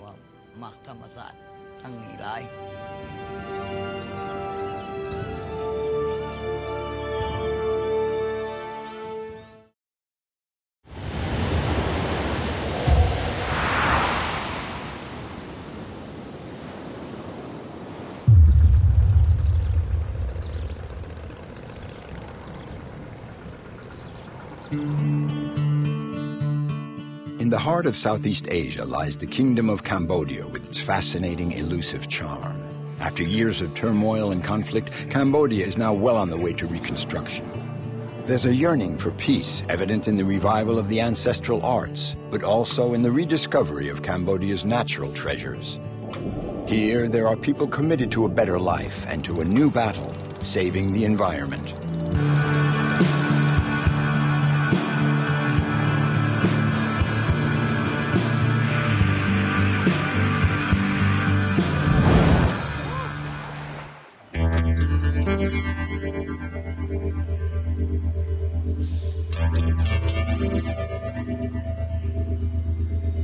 Tonle Sap, a miracle of nature, is the lifeblood of Cambodia. More than just a lake, it is the elusive domain of water. With its floods and droughts, it sets the rhythm of life for 3 million Cambodians.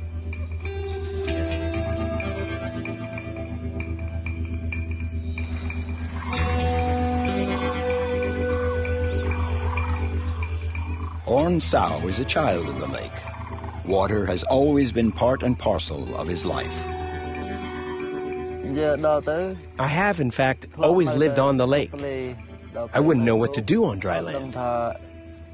What's more, I know how to handle boats and skiffs. On land, they use bikes, scooters, and cars, and I don't know anything about all that. I don't know how to do the things they do on dry land.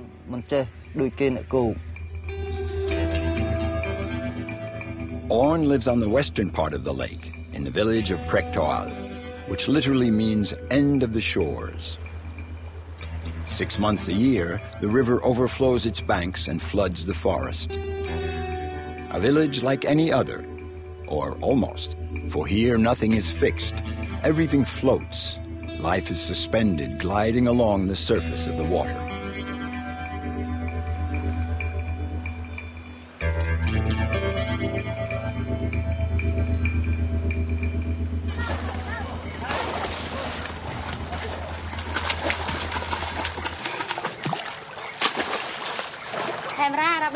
Camera, rabbit, that's enough.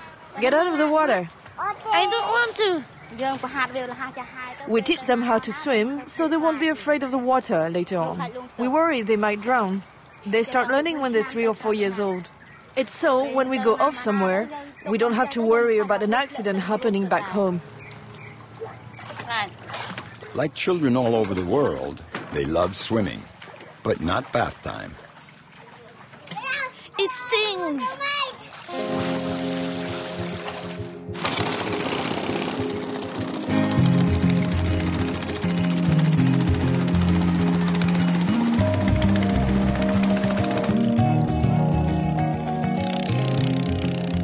Life on a lake means adapting. To go anywhere, you have to take a boat, even if it's just to drop in on the neighbors.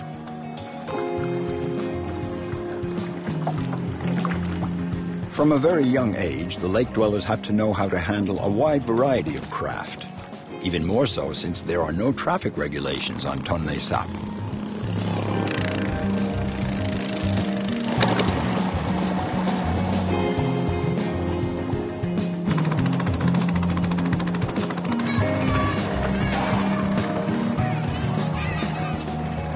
The village school is a very popular spot because it's the only place where the children can run.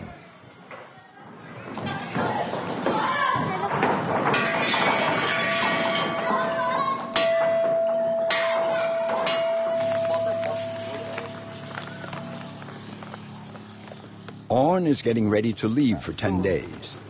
He's a ranger in the Prektoal Bird Sanctuary.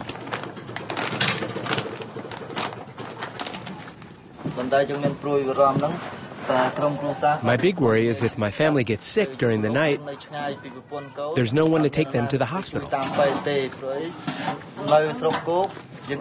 On dry land, you can always walk, but here, you have to know how to handle a boat. You wearing Daddy's hat? Come on, a little kiss? Today, Daddy's going away to work in the forest. I'm off. Don't worry.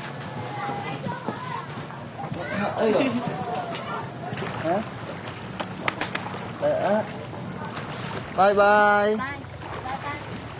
There are 42 rangers to keep watch over the sanctuary. The patrols always take place in tandem. For Orn, the profession of forest ranger runs in the family. He's teamed up with his brother, Rota, for their patrols into the flooded forest of Prek Toal.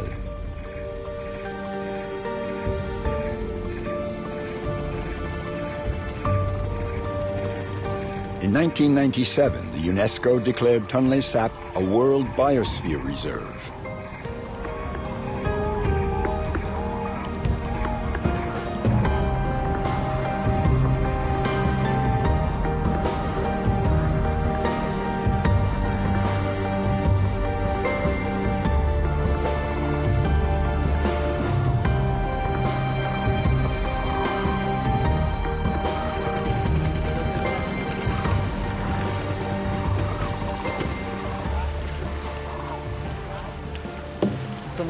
Good morning, sir.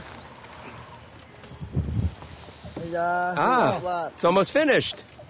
I'm coming up now to give you a hand and to see that fantastic view from up there. The rangers have constructed a dozen such platforms. They're used to survey the zone, to count the animals. They also serve as base camps. Oh, cool.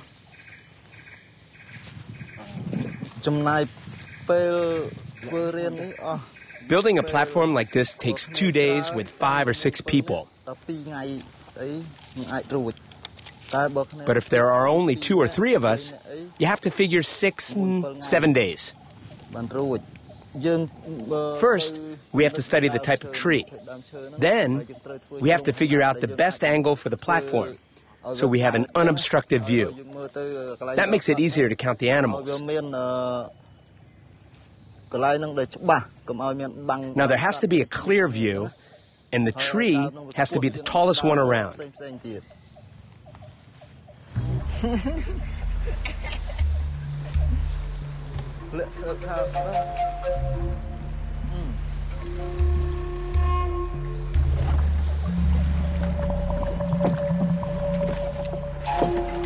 The two brothers cut the motor and row into the heart of the reserve to avoid spooking the animals and to spot eventual poachers.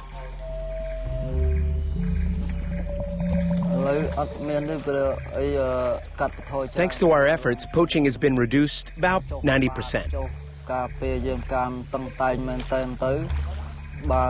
We make our rounds. We're stricter. We take shifts to keep watch over this place night and day.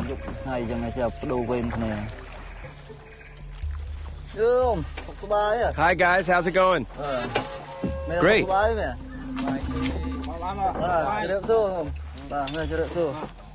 So, what's the report today? Have you seen anybody bothering our animals? No, nobody. Just some local fishermen. We gave them a friendly talking to. It's time for the new crew to take over until the next change in shifts.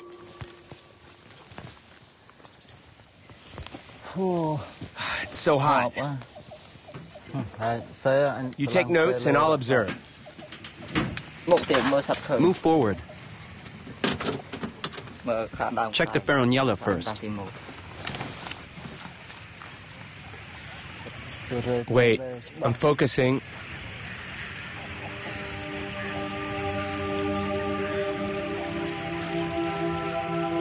There are loads of birds. I see white all over. 23, 24, 25 females. 11, 12, 13 nests.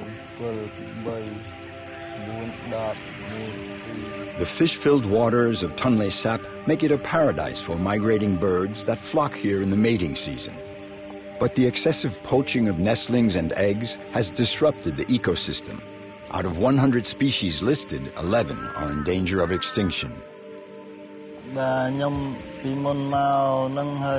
Before, my father and I used to poach animals for a change of diet, because we ate nothing but fish, and to bring in a little money. When we were poaching, we'd take everything. We would empty all the trees. There'd be nothing left, not a single species of bird. Then later, there were groups from the Ministry of the Environment and NGOs that came to inform people about endangered animals, to explain and educate us about the reproduction of species, because there were some birds on the brink of extinction.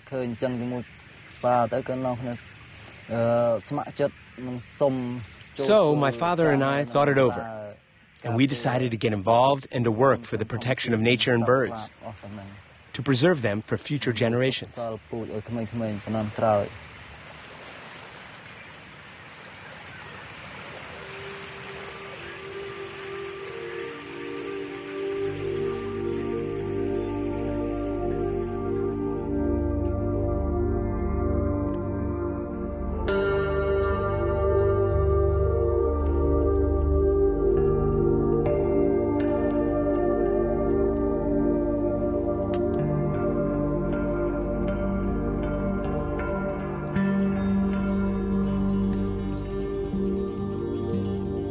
The lake is a source of life for the birds, but for the people as well.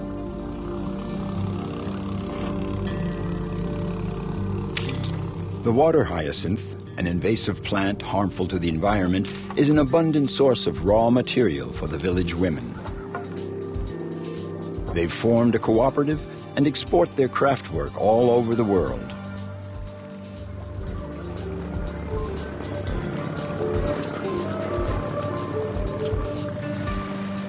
Fishing is still the main activity on the lake. It has allowed the lake dwellers to meet their needs since the dawn of time.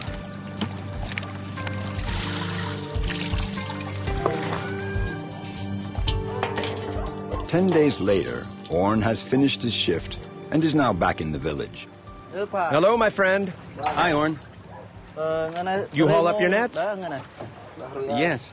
Can you sell me 20 or 30 kilos? I don't have that much. I'll take whatever you have. I have 12.5 kilos. Okay, go ahead.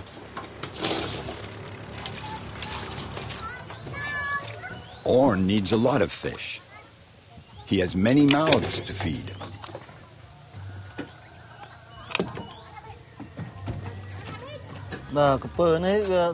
This fellow here is in fine shape. We have about 60 crocodiles in all here. And there are 4 categories: the 1-year-olds, 2-year-olds, 3-year-olds, and the over 10s.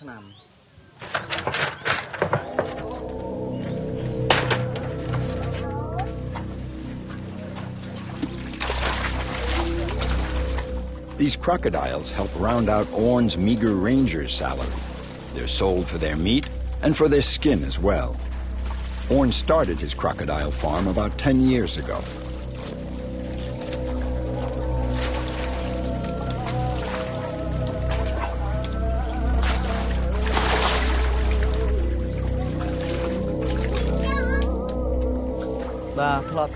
Back then, I captured some in the wild. I can say that now because these laying females here, they're at least 10 years old. And these are the crocodiles I captured with my father for breeding. Now, I didn't take many. We captured 2 or 3, okay, well, 4 or 5, and we keep them for breeding.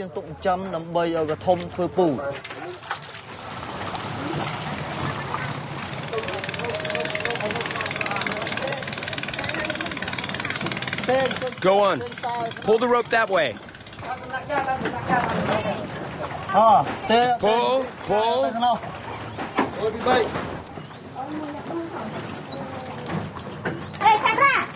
Hey, camera. Come here. We're leaving. It's time to go.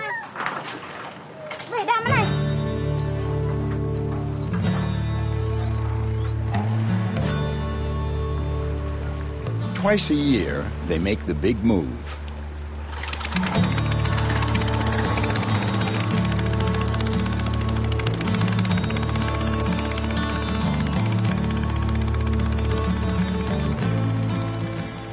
They don't bother with trucks and packing boxes here. They simply move the house with the whole family inside. There's the high water season and the low water season. Now when the water level rises, we move back towards the forest.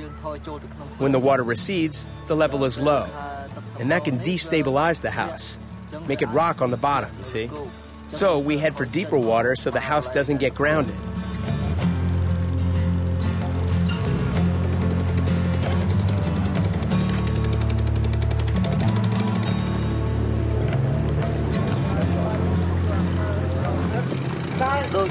As the Khmer saying goes, you have to follow the channels to enter the estuary, which means we have to adapt to all sorts of situations. The birds do the same thing. In the high water season, they leave the lake. Then, when the water level drops, they come back to the same spot. This former poacher has radically changed the direction of his life. Protecting nature is his way of refusing to yield to fate. About 100 kilometers away, young Aman Nem also decided to challenge destiny.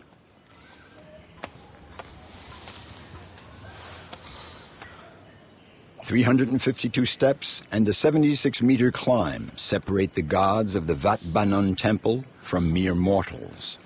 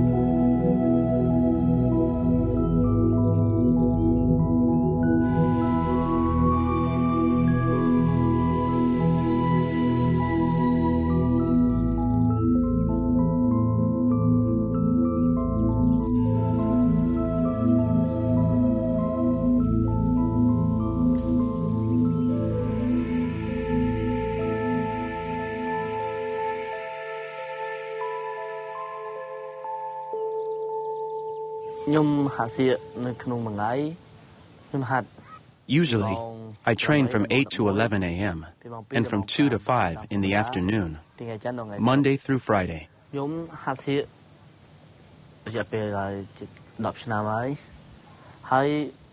I've been doing circus for 10 years.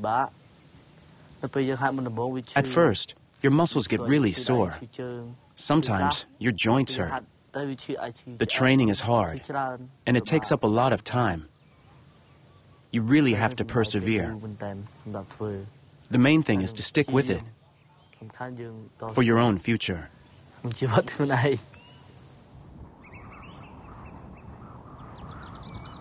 Aman is 19. He was born in Battambang province in the west of Cambodia and is now a student in the town's circus school.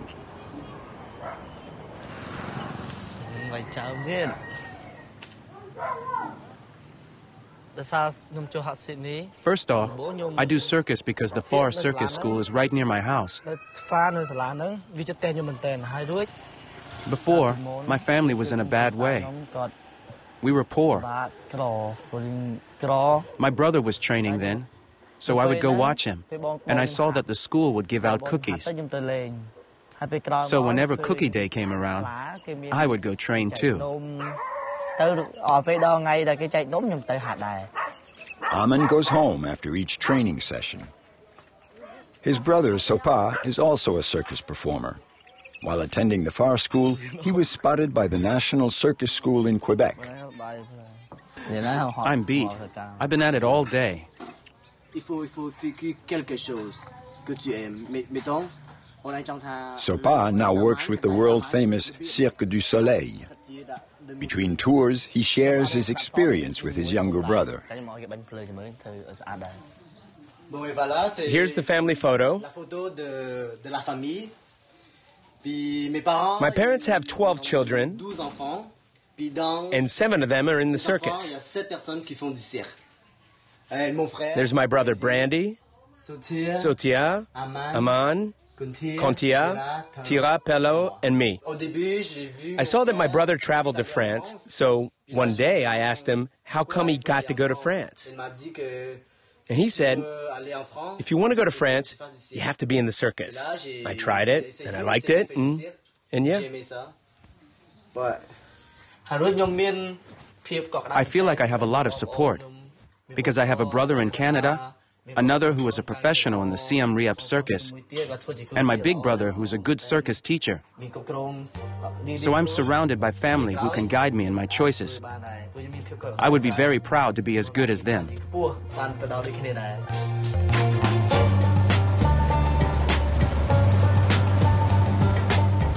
Thanks to the success of his children, the situation of Aman's father has improved, and now he has a tuk-tuk. Today, he's taking Aman to see his brother perform at Siem Reap, 170 kilometers from Battambang.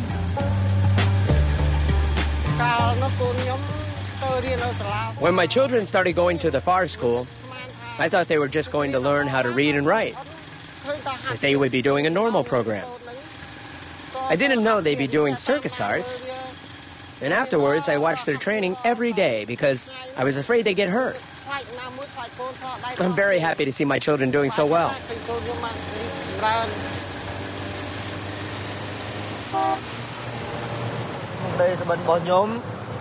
My dream is to become a performer who plays all over the country, all over the world, and all the countries that I've never been to. That's my dream. I want to see, to hear, to experience how beautiful it is and how difficult it can be. Where my limits are. That's it. I want to experience everything.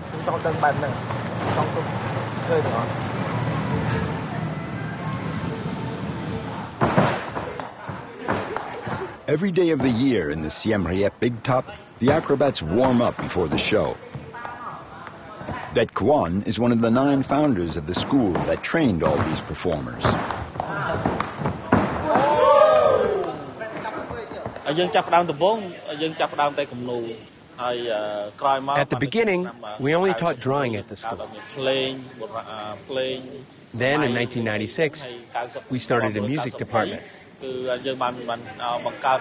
then in 1998, we started the circus school. The idea was to help the street kids, the vagabonds, the poor children, and give them the chance to learn an artistic profession.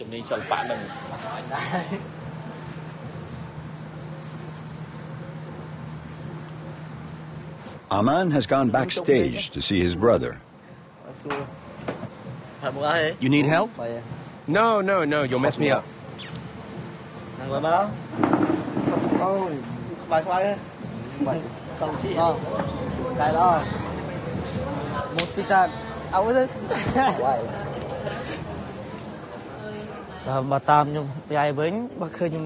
When I see how talented my big brother is, I'm not jealous of him.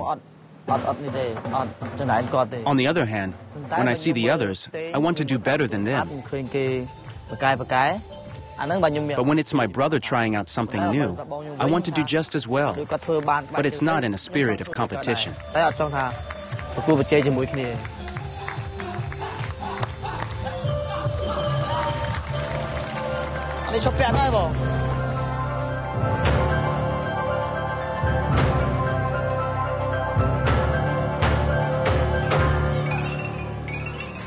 This entire adventure sprang from a place free and open to all, a unique school, Phar Ponle Selpak, which literally means light of the arts. It's open to underprivileged children and goes from kindergarten through high school. An education in the arts here puts the smile back on the children's faces. Keep your hands up, straight. Straighten up. Okay, go down to the end, come back, and turn here. Brandy is Aman's eldest brother. The career of an acrobat is short. He retired from performing at 33 and became a teacher and choreographer. Keep your balance. Yeah, just like that. When I was a child, I was in the street selling cakes. It was what you could call the life of poor people. As soon as I started studying here, it made me very happy. It changed my life and that of all the members of my family, my brothers, my sisters. It's all thanks to the generosity of the FAR school that encouraged us to go on stage and sent us to study abroad. These kids are like me. There's no need to force them. They came of their own free will. They saw something amazing, they liked it, so they come to train like me before.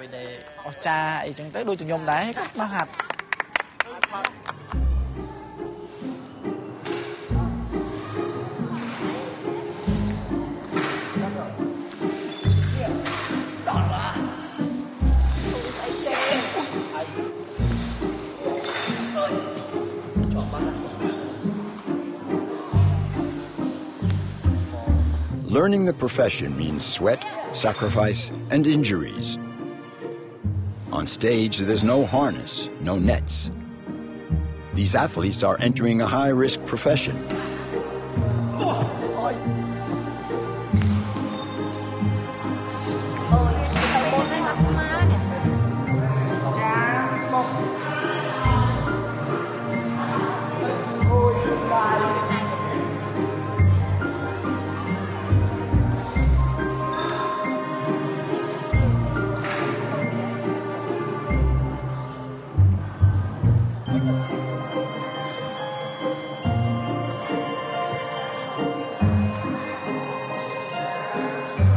La tête reste to you. Moi, je suis vénézuélien. I'm Venezuelan. I think that it's the same where I'm from. Both are countries that are not rich, so I can really understand. You always have to have the dream, the motivation to go far.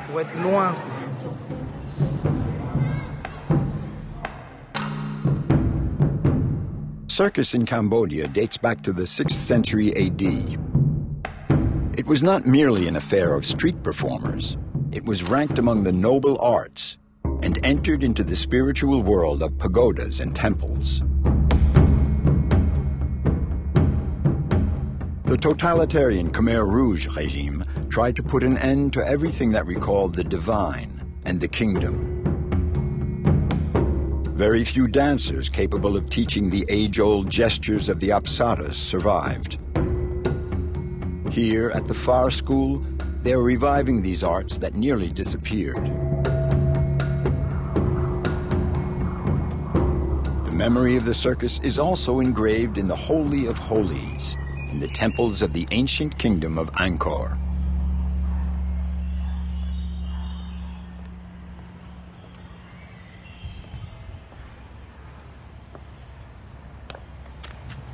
Det spent his childhood in refugee camps.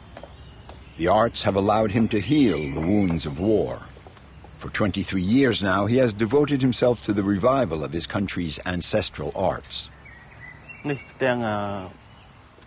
This section here illustrates the circus in pre-Angkor times. Was the circus the same back then as it is now? I think that back then, they didn't have as many techniques as now. Look, on this bas-relief, you can see a man. He's on his back juggling a wheel. And here is a man lifting 3 others. They were strong to be able to carry 3 men. As far as overall technique goes, that's international. It's universal. But what marks us off from the others is that here, it's inscribed in this wall, which proves that it goes back at least to that time. Look, it's carved into the stone, indelible.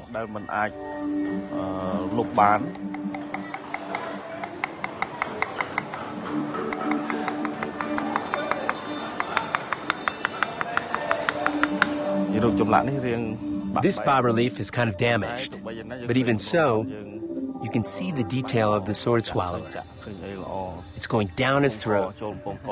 His throat has to be perfectly straight for it to pass, otherwise, there's an accident.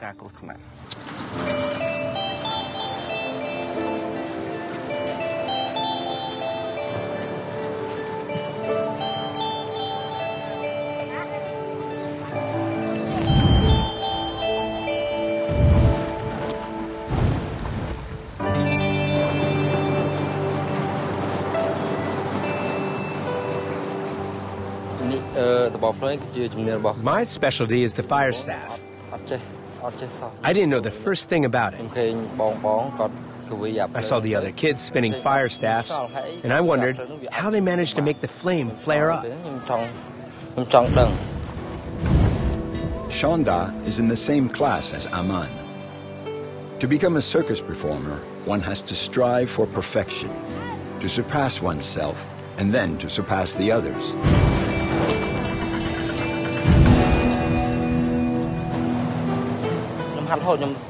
I'd practice all the time, even at home. I'd take a normal stick with no flame, and little by little, I got to be comfortable with that. Eventually, the teacher noticed me and let me practice with fire. I think it was because he saw I was making good progress.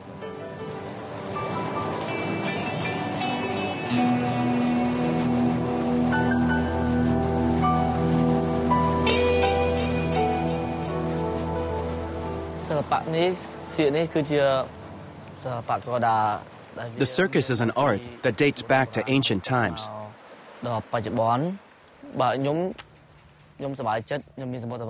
And I'm happy and proud to be carrying on this art today.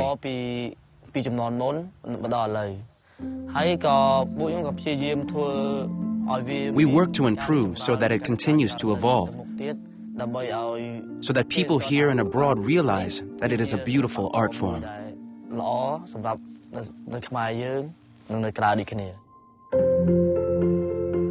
Becoming a circus artist means rehearsing tirelessly to make the public believe, at least while the show lasts, that magic is possible.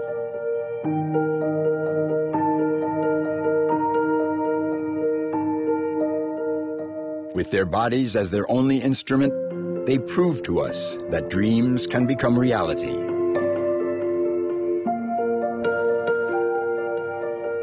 Aman's story is also the story of many other children like him, the story of poor but determined kids who give their all for their dreams and eventually work their way into the spotlight.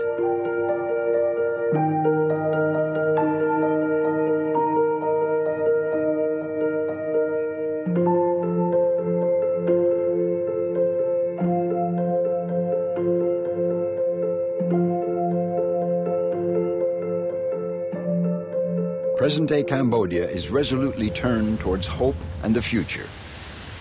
To travel to the ends of the earth, to pursue one's dreams wherever they may lead.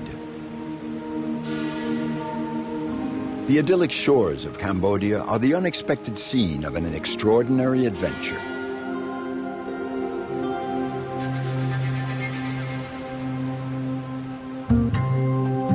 "13 kilometers off the southern coast of Cambodia lies a string of islands as beautiful as they are fragile. Beneath the surface of the water, marine life is suffering in silence from the damage of illegal fishing, which is rampant here.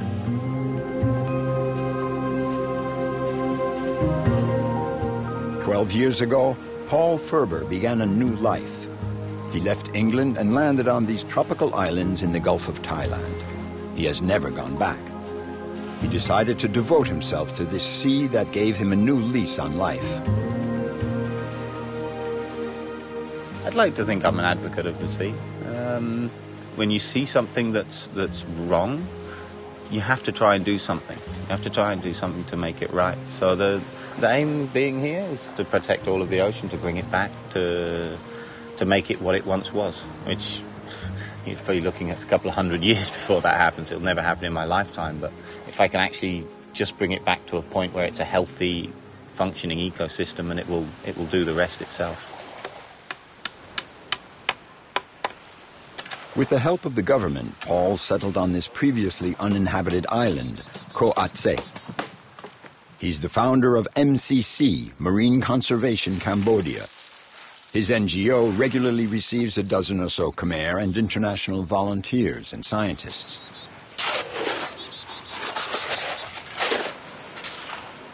In order to protect the marine life, they designed a system of reinforced concrete towers. Everyone lends a hand for the work, even Paul's son, B. B, you know why we do this? Yeah? To make the house for the fish to live in. Maybe, if we're really lucky, we can grow some oysters on them too. Huh? The oysters will clean the water. Yeah? We put some seagrass. The seagrass is very good. Yeah, the seagrass around them, yeah? Okay. Pretty good, huh? 4 years old, and the first thing he says is, can we have seagrass too, because it cleans the water? 1, 2, 3.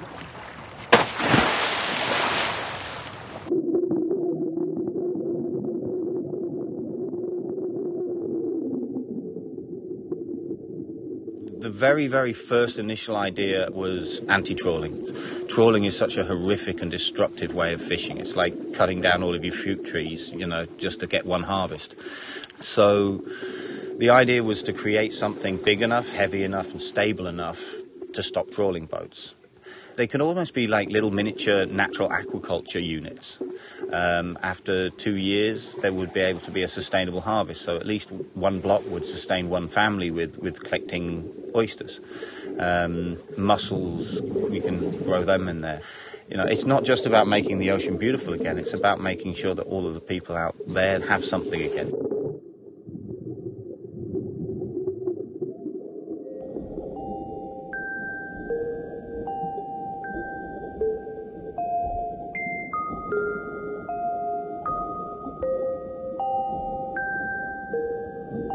We see the life coming back all the time. The first changes were very slow. You know, 6 months, 7 months, and we've seen maybe 3 or 4 more fish, and the water's still pretty dirty. But now, after 3 years, it's starting to explode. It's amazing. You go in, and every other day you're seeing a species that you haven't seen here before. It's really hopeful. I mean, it's still only our tiny little area, but with the government agreeing to expand the conservation areas over the next year, we can expand. We can take that and start to just build more and more.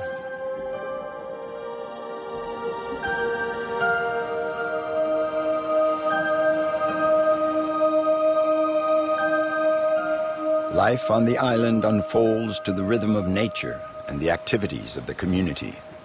Paul now lives permanently on the island along with his wife and 5 children. The scientists that pass through take turns in homeschooling the children.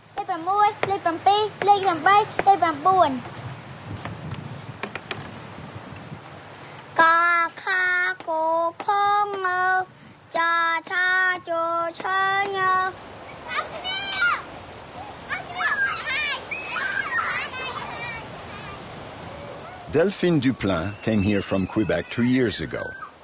She's in charge of mapping the project. Here is the island of Ko Se.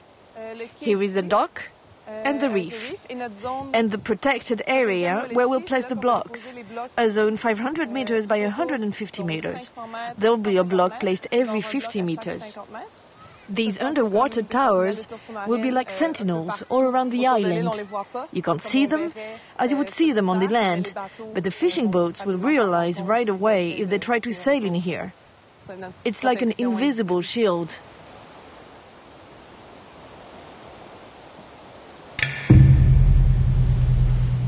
The island has an interesting past. Now it's in the front line fighting for the environment, but it also bears the scars of yesterday's wars. For the island is situated in a strategically important spot near the Vietnamese border. They began to build bunkers here during the Second World War. This continued under the Khmer Rouge, who were at war with their neighbors.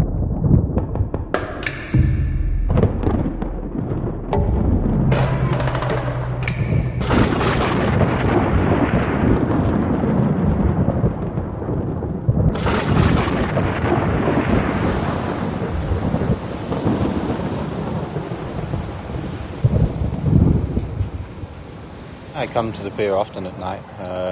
From here I can tell exactly where the boats are from the noise of the engine. I can tell what type of boats they are because we're attempting to stop the illegal boats that are destroying the area. When we first started here, you could literally feel the noise on the island. You'd feel it through your feet. The island would be shaking with the noise of the boats. They were so close, big, and it was every night. Now, it's decreased a lot.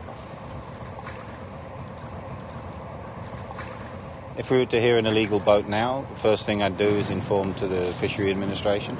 Then we would inform to the police. And depending on their answers or whether they can do anything depends on whether we would then go out to tackle that boat.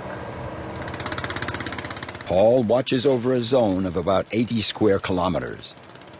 He records each one of his interceptions. And sometimes they have to get tough. Yeah, 2 flare trawlers straight through the middle of Cambodia. Here he is here, one over here, 2 more over there. Cambodia's territorial waters have been ravaged by illegal and destructive fishing methods like trawl nets, dynamite, and electricity.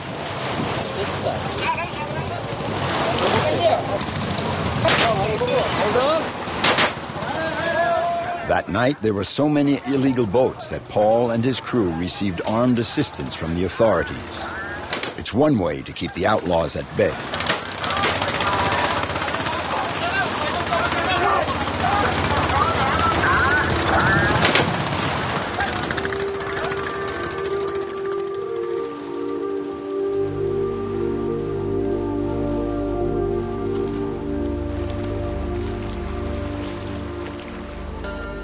At dawn, the horizon is once again calm.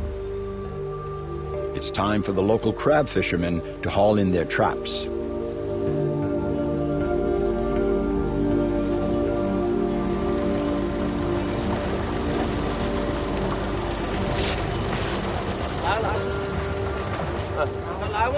Paul keeps himself informed through regular contact with all the local fishermen.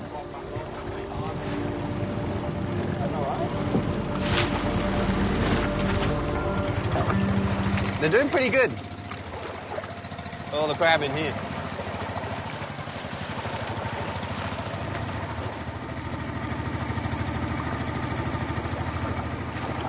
We're on a long tail, small scale fishing, using what they call lopkadam. Lopkadam is basically a collapsible crab trap. They've got 2,000 of them that they laid out last night and they're pulling up now.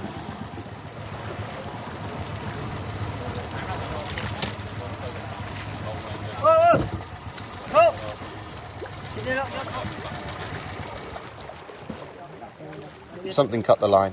There was 1 or 2 damaged traps. But every time they lay their traps, they don't know whether when they come back to pick them up, those traps will still be there.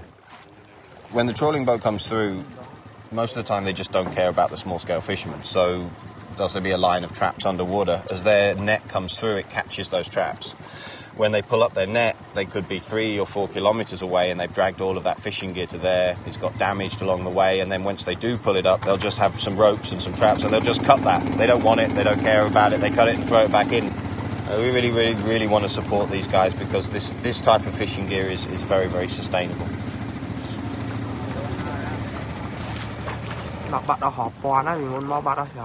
It's true. I myself have lost thousands of traps, especially over there. There are little fish and crabs, but when the trawlers come through, they just rip up everything, even the coral.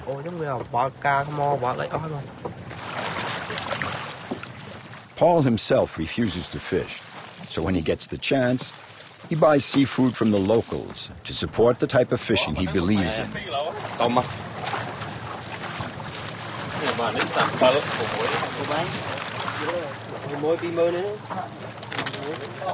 Up and turn.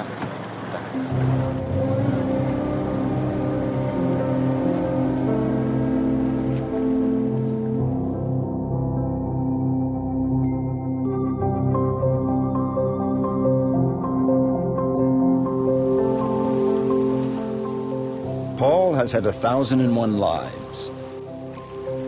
He attended police school. He has worked as a mason.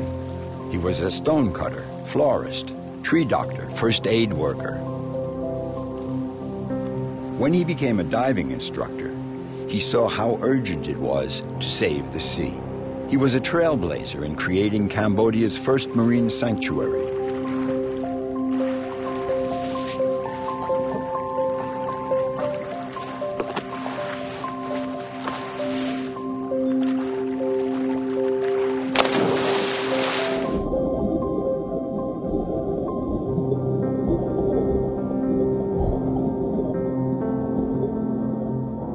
I loved small stuff. When I went diving, it wasn't about all the big things you could see or the clear water. It was about finding all of the really bizarre and strange camouflage creatures. Ghost pipefish, the nudibranches, all of the small marine life.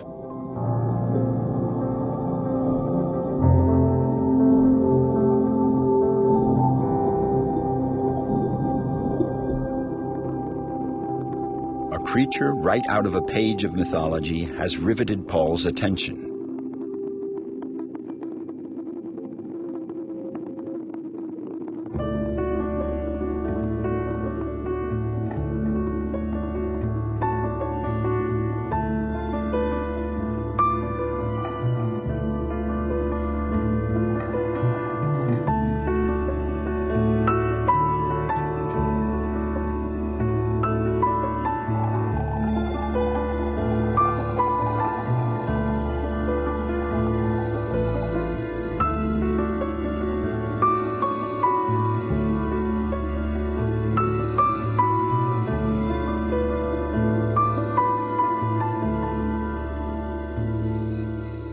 When I came to Cambodia, I did a dive in Sam Lom where I saw 56 seahorses in 1 hour.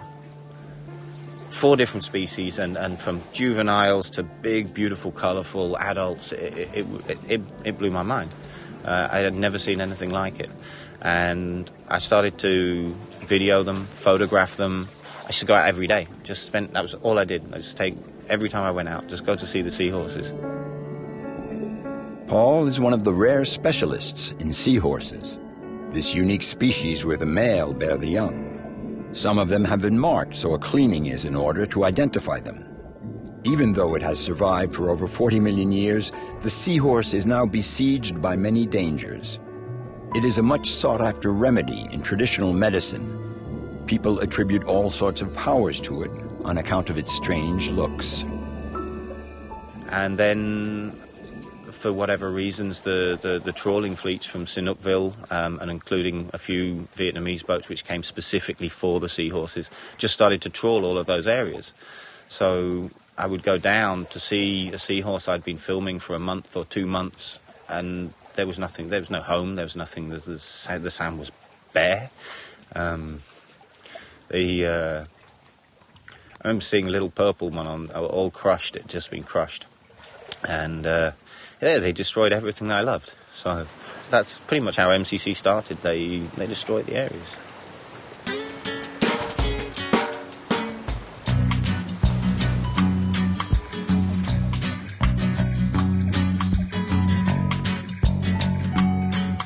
Paul is a model of courage and determination. He has made radical life choices straight from his heart and mind. How many you got, B? You got enough? Jasmine! He's 40 years old. He's not rich, but he is free. Oh! Most important, he's protecting what he holds most dear, his family and the nature that surrounds him. Let's go see your mama.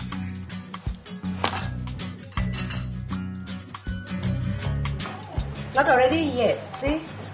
2 or 3 days and can eat, okay? My feeling for my children, I see that there's so many things that are wrong with the world. And the biggest one is that we destroy it.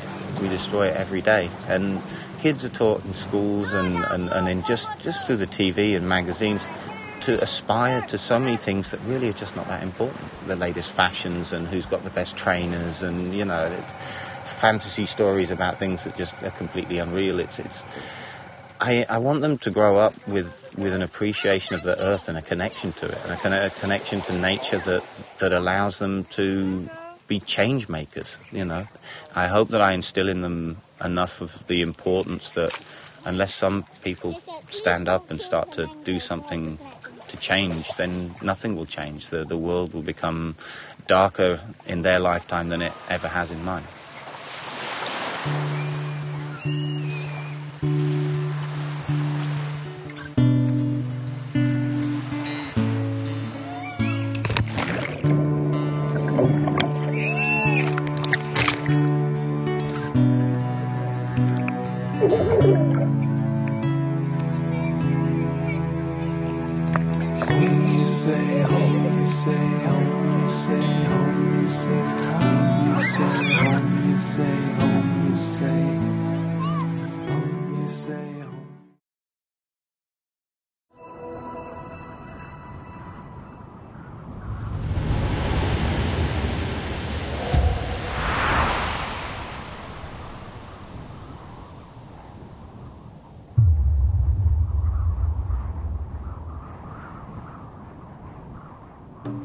Situated in the Indian part of the vast Himalayas, Ladakh is a land of lofty arid mountains, furrowed with deep valleys. It is also known as Little Tibet and the land of high passes. The men and women living in these high isolated villages and along the rivers dotted with glaciers emanate deep sincerity. Buddhism and its traditions are at the heart of Ladakhi culture. Still, the population is managing to adapt to the profound changes brought about by the region's recent boom. The inhabitants of Ladakh know that faced with nature, they have no choice but to remain humble and to make do with what she can offer them.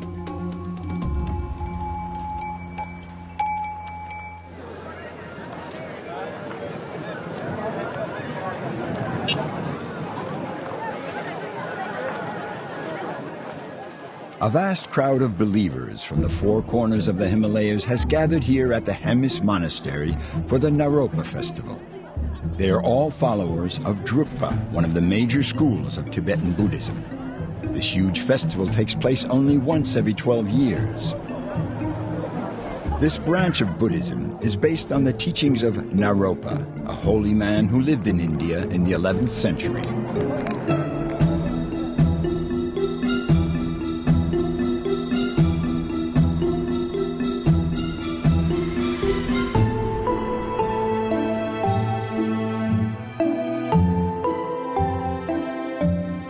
The festival is particularly lavish this year because it is also the 1000th birth anniversary of Naropa.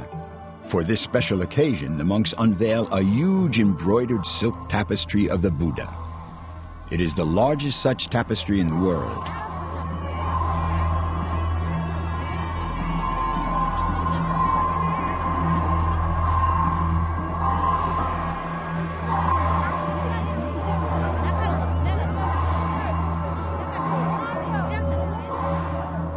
His Holiness Gyalwang Drukpa, the 12th reincarnation of Naropa, leads the festivities surrounded by the dignitaries of the monastery. Through his progressive teachings, this spiritual guide encourages the monks and nuns to become shining examples and symbols of modernism.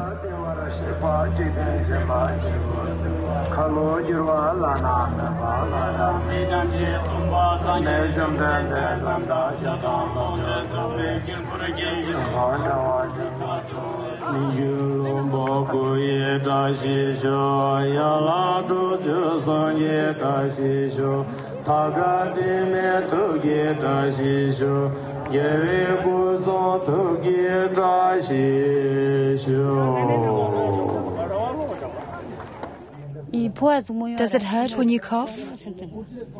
Yes, it hurts a bit in my chest.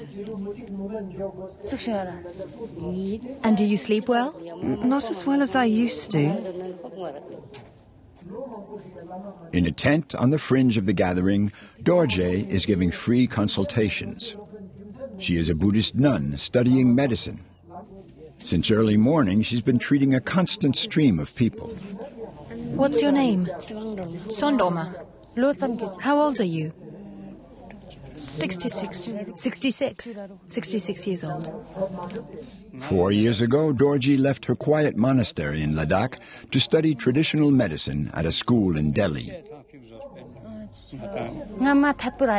I'm simply overjoyed. I'm so lucky to be able to learn this profession. It was my dream to become a doctor. Now I can make a difference. I can help people. Here, a prescription for your bronchitis. It's true I haven't finished my studies yet, but these consultations allow me to practice and treat patients. It's a wonderful experience.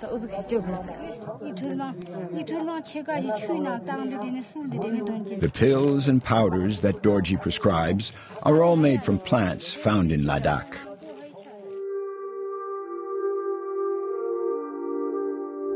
The daytime is devoted to religious instruction, but at night the colorful festivities take over.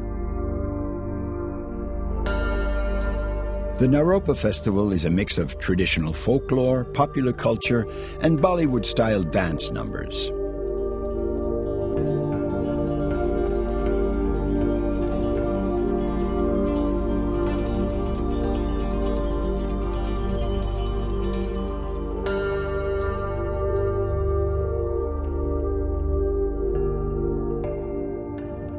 The lights of the festival have gone dark, and silence has reclaimed the mountains. Dorji has arrived back at her monastery, lost among the peaks of Ladakh.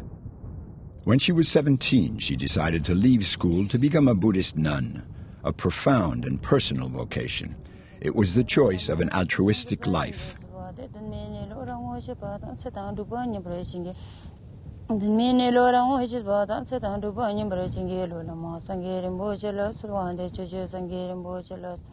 Every morning, she goes off by herself to meditate for a few hours.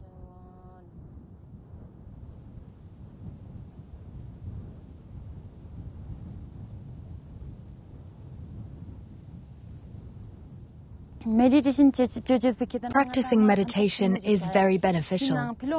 Seen from the outside, it looks simple, but it is in fact quite difficult. If you don't meditate regularly, you don't make any progress. It's important to do it with sincerity. The path to illumination is long. You have to meditate for months and even years. It's like milk. First you have to milk the cow, then you transform the milk to finally obtain the butter. The basis of meditation is looking at yourself and controlling your own mind. Me, I'm still just a beginner. 1, 2, 3, 4, 1. The nuns in Dorji's monastery practice kung fu, to be strong mentally and physically, but also to break down the outdated barriers between men and women. Traditionally, only men teach and practice this martial art. I stopped doing kung fu for 4 years because I went to Delhi for my medical studies.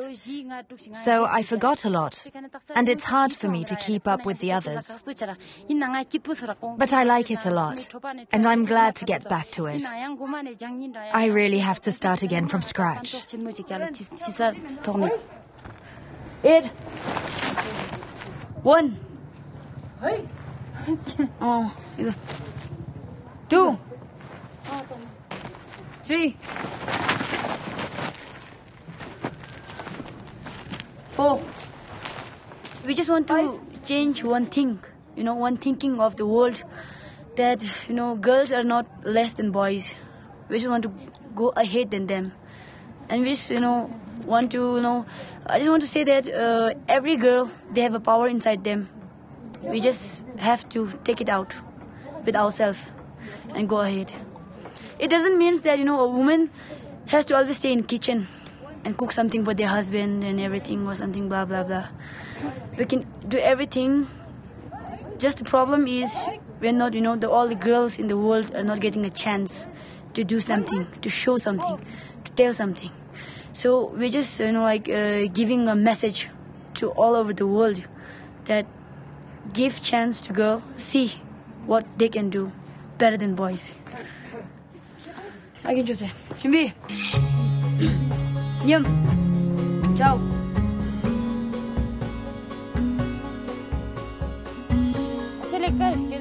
In a few days, Dorji will go back to Delhi to continue her studies.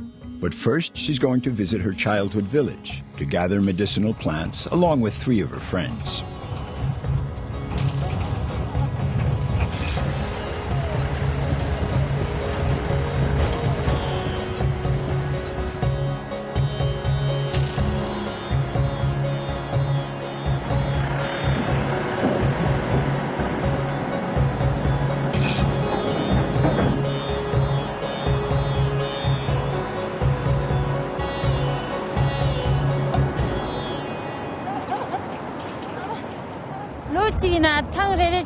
I usually go back to my village once a year in the summer. It's the best season for picking medicinal plants. Otherwise, it's not possible on account of my studies. It'll be great fun collecting plants with my friends and seeing my family. Mom, how are you? Hi, come on in. Come. Hi, Grandpa. How are you? I'm fine. Please sit down. Grandpa, would you like some tea? It's with salty butter. Where will we go for the plants? We'll see tomorrow. We'll get up around 3:30, and we'll leave around 5. I'm tired. My neck hurts. Dorji's village is perched up above 4,000 meters, the ideal altitude for what she's after. Medicinal plants are everywhere if one knows how to spot them.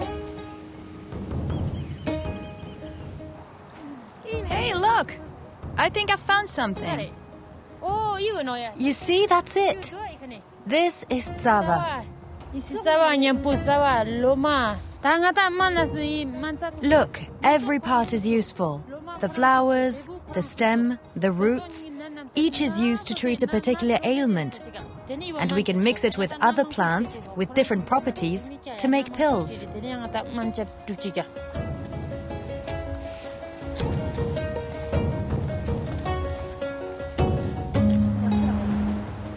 Now, the younger generation puts its trust more in modern medicine. But by sharing this traditional plant lore, Dorji is keeping this body of knowledge from dying out.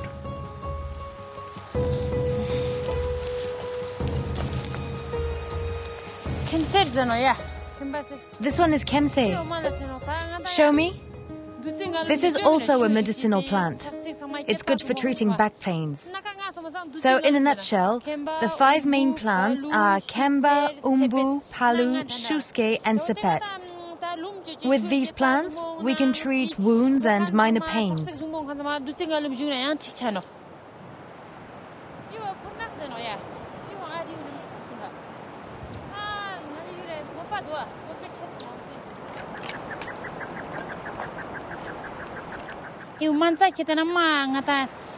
Medicinal plants are our country's precious stones. They grow where the air, water and soil are not polluted.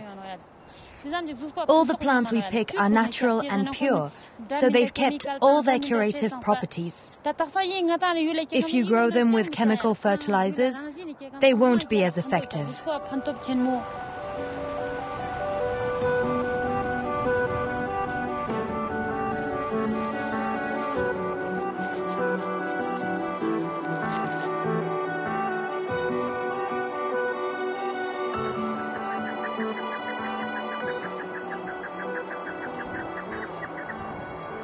By studying medicine, Dorji is fulfilling herself as a woman and at the same time helping others. It was her dream when she decided to become a nun, and it makes her mother very proud of her.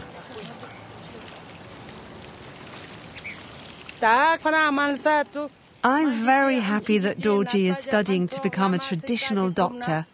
It's a good choice, because it's a noble calling. The only thing I want is for her to do well in this vocation, and I pray for that.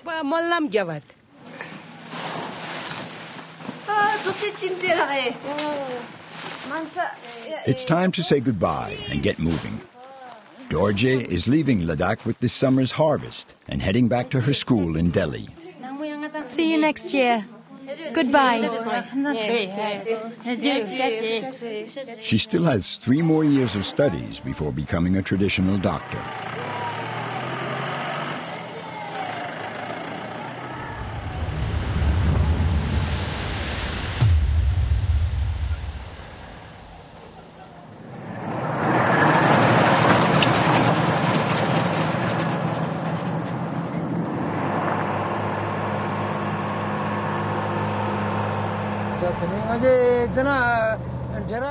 My truck is like a little apartment. I cook and sleep in it. I even spend more time here than at home.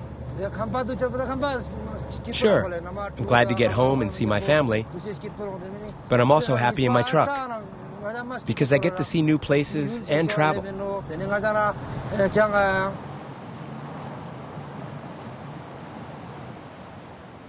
With his indomitable truck, Namgyal brings supplies to Ladakh's most isolated valleys all year round.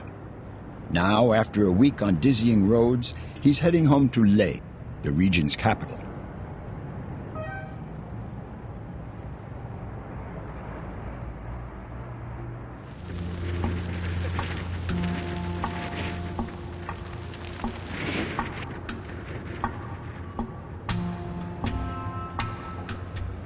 This city owes its prosperity to its strategic location between China and India. Back in the time of the Silk Road, Leh was a key stopover for the camel caravans. Now, with a population approaching 40,000, this noisy, dusty city continues to grow and attract villagers from the isolated communities higher up. Namgyal, like many Ladakhis, came to Leh looking for work when the state began to build roads to connect the valleys. At the time, they were recruiting drivers brave enough to handle construction trucks and tackle Ladakh's high mountain passes.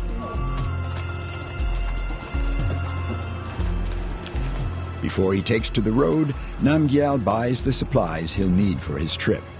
And now he'll pick up some really important items. Truckers in Ladakh have a very keen sense of style. Hey, my friend. Here, I'd like to buy one of these. Take your pick. How much? 100 rupees a pair. Do you have any in black? Let's go see inside. Okay, how much? 200 rupees. And I have a lot of nice stickers for you, too. Nah, I don't want any stickers. Come on. They're perfect for a truck.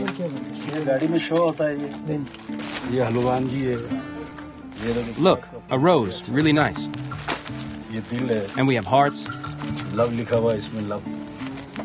And this one, the Indian flag. It's great. What else do you have?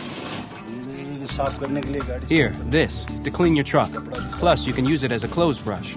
Oh, come on, it's already broken, look. I have other stuff. Look, a solar lotus. How much for the prayer wheel? 400 rupees. So, what's the total? 1,500 rupees. Okay, I'll give you 1,000. Deal. Seeing as you're my first customer of the day. So long. Yeah, thanks. Thank you. How about this? Or maybe this?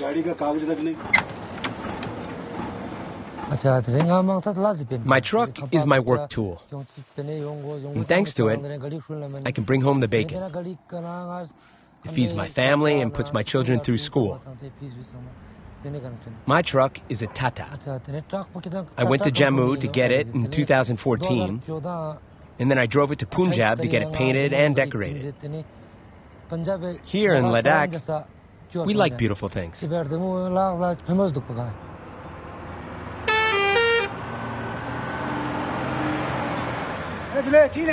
where are you off to? To the Nubra. See ya. Okay.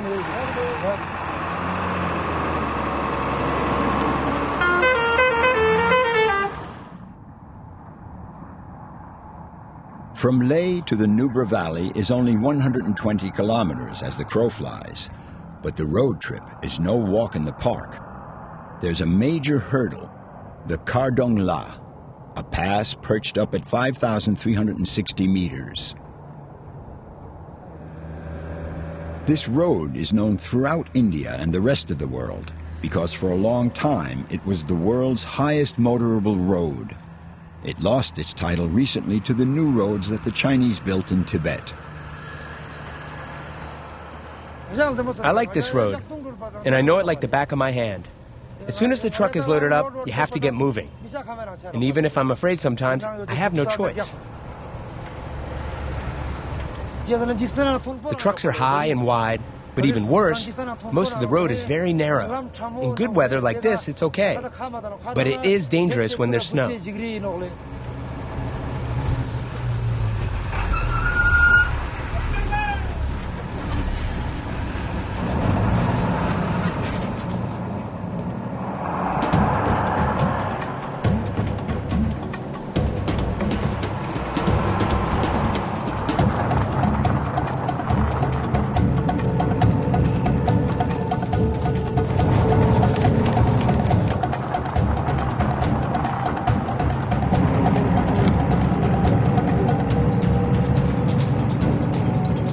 Namgyal has been running the Kardung La Pass for 15 years. Now he's one of the veterans, one of the few truckers who'll tackle this road as soon as the weather permits. Their courage and experience has earned them the respect of the other drivers. Personally, I'd rather drive at night. There's less traffic and you can see the oncoming headlights. In daytime, you never know when a car is going to come barreling around a corner.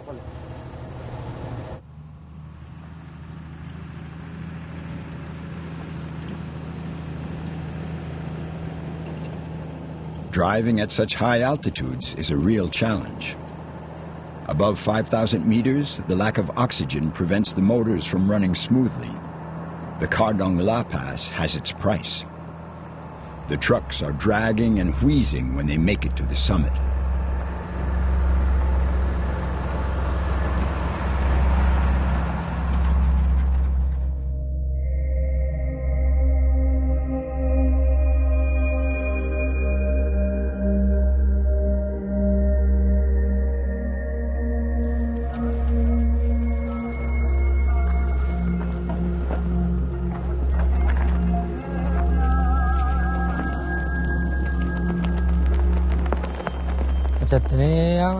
When I take the mountain roads, I pass by holy places, and I always string up prayer flags.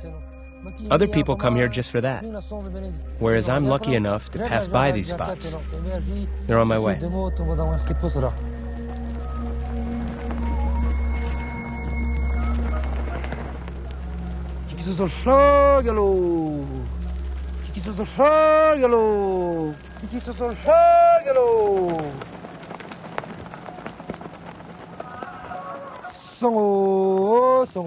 According to the Buddhist religion, the wind caresses the holy prayers and scatters them to the four winds, transmitting their messages to humanity and the gods. A few kilometers beyond the pass, Namgyal makes a stop at his mother's village.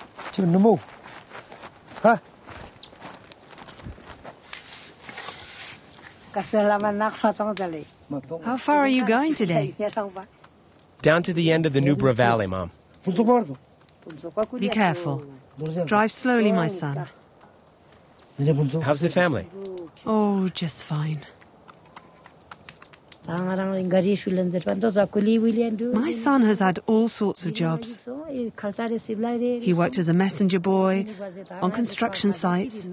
He was also in the army. He's always been the one to put food on the table. I can't remember if he got his elementary school certificate. He left school when his father died because we didn't have any money. Sometimes I'll bring my mother some flour and fruit. There are no orchards here. We're too high up. Otherwise, I'll send someone to bring her some apples and apricots. I don't come through here very often, because right now, the shipments are going to Changtang in India.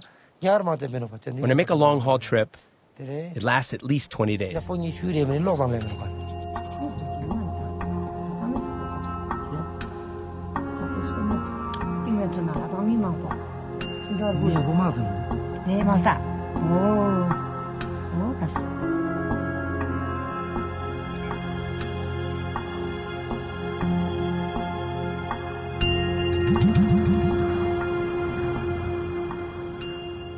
These high mountain villages seem frozen in time.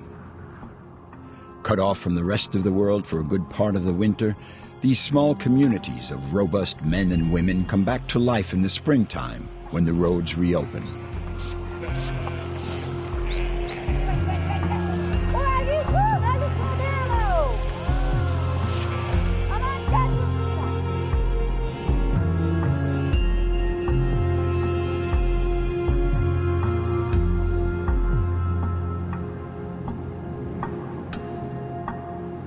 When he can, Namgyal acts as a messenger, bringing the latest news from the neighboring villages and from the capital.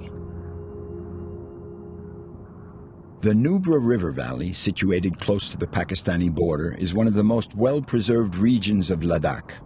With its lower altitude and milder climate, it is the orchard of Ladakh.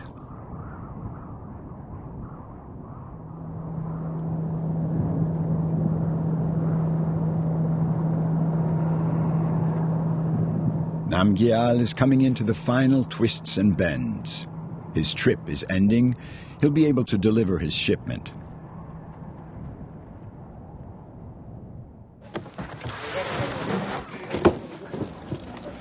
Hey, Stanzen, how's business? All right, thanks. Here, that does it. What's new in Leh? Oh, everything's fine. No problems with the pass? Piece of cake. Great. Thanks a lot. Call me for the next order.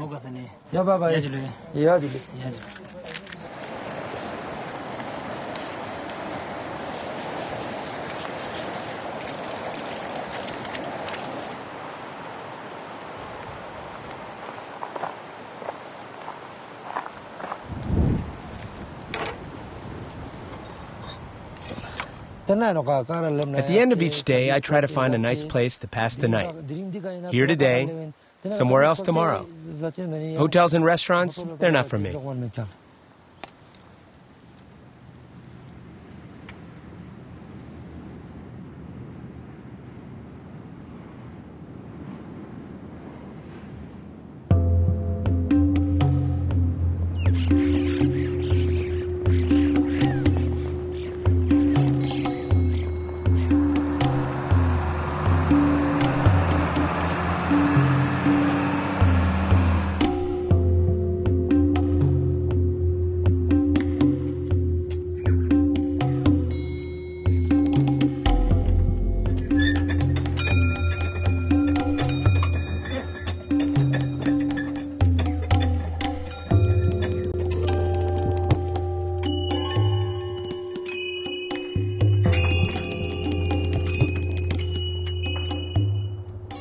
Before leaving the Nubra Valley, Namgyal stops at Diskit, a 14th century monastery clinging to the mountainside like an eagle's nest.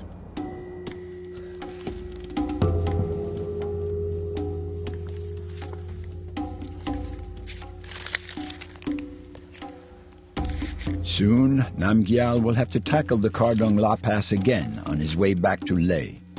He's praying and making offerings to the monastery to obtain the protection of the gods. He'll even have his truck blessed. The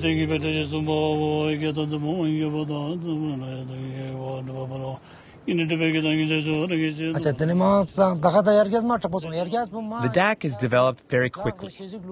But at the same time, we're losing our traditions and our culture.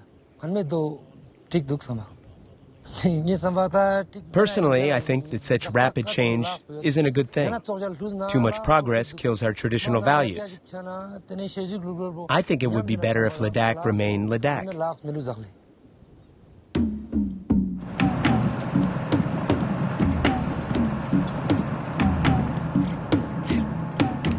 Traveling at the wheel of his truck, Namgyal has witnessed firsthand the radical changes his country has been going through. A native of the mountains, he travels the length and breadth of Ladakh to earn a living for his family.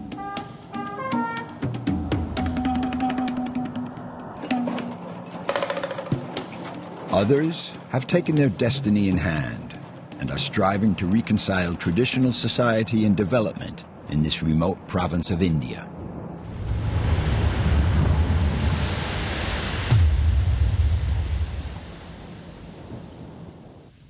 My name is Stanzin Dorje, but everybody calls me Stanzin Gia, because Gia is the village where I was born and raised. Having my village's name added to mine means a lot to me, because I'll never forget my roots.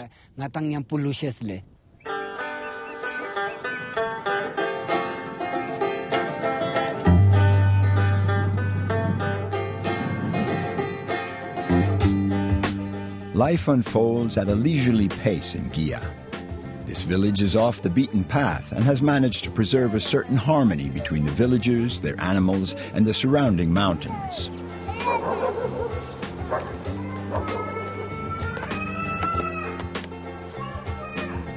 Gia is one of Ladakh's oldest villages.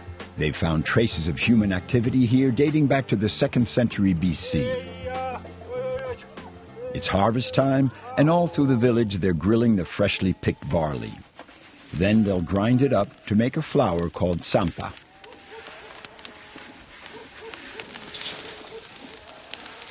There's a lot to do at this time of year, so Stanzin has come back to his village to lend a hand to his brother and sister-in-law.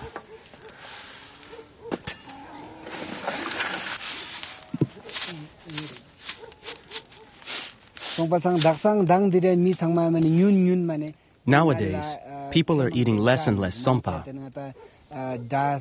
They'd rather eat rice and wheat, which are subsidized by the government. However, there are a few villages, like Gia here, where the farmers understand that it's important to consume local produce. So they've gone back to growing and eating sompa, and it's gradually becoming the staple food.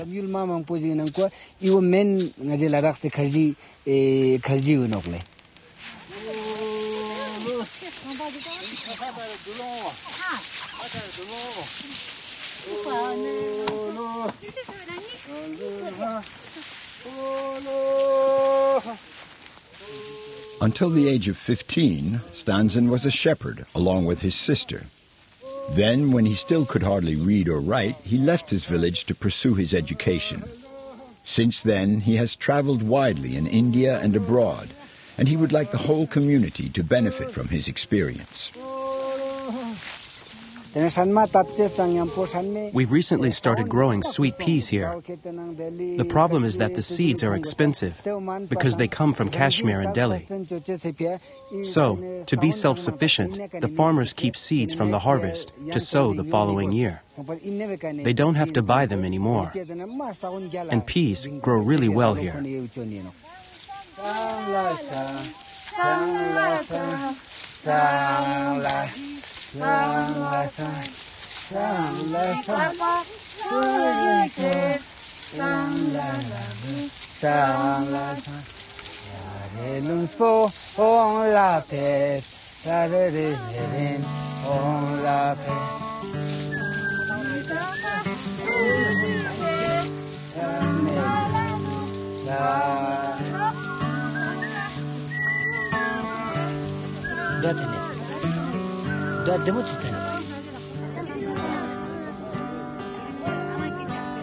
Stanzin is fighting to improve the everyday life of these villagers.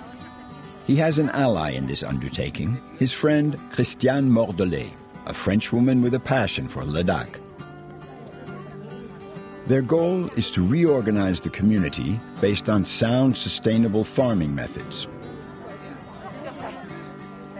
Together, they founded an association of the region's shepherds and a cooperative run by the women of the valley's 4 villages.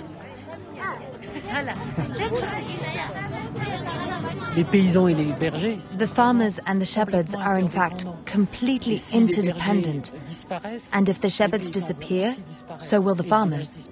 And then the village will disappear.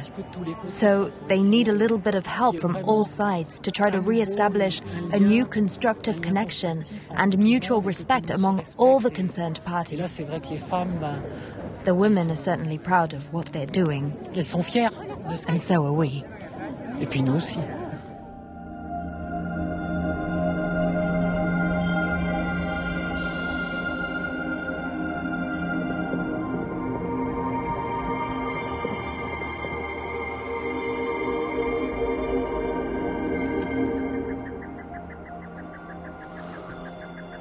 Stanzin is now 39, and he has become Ladakh's first documentary filmmaker.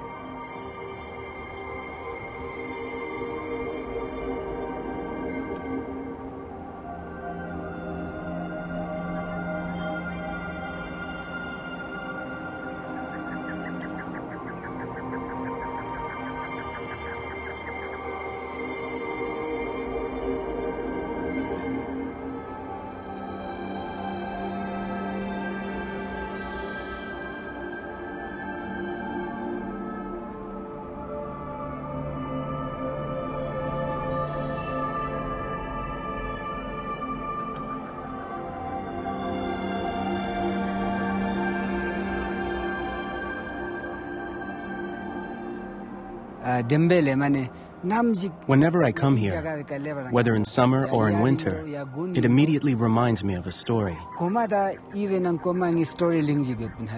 Before my father died, a lot of nomads would come to sell salt in Gia, my village. I asked my father, where does that salt come from? He told me that there was a lake high up, Lake Sokar, and the salt came from there. I was 13 or 14. Thank God I've been lucky enough to travel, but every time I come back here, it makes me cry for joy. It's just so beautiful. No writer, no composer could ever express all the beauty of this place. This lake is not only a delight for the eyes. You can feel in your heart that this is like a resting place for the gods and goddesses.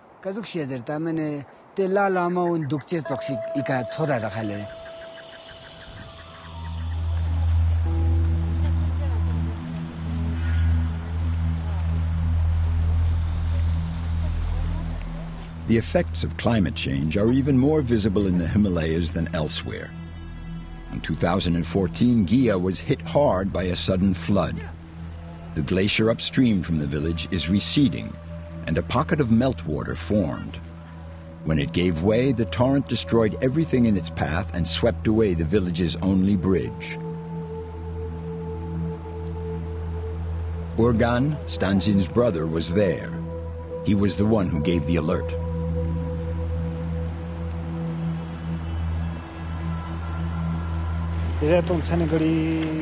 It was around 11 o'clock at night.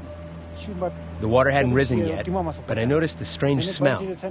Then later, around midnight, I heard an enormous noise. The water started rising, and it kept rising. Around 4 in the morning, the water had risen above the bridge, and it was cascading over it.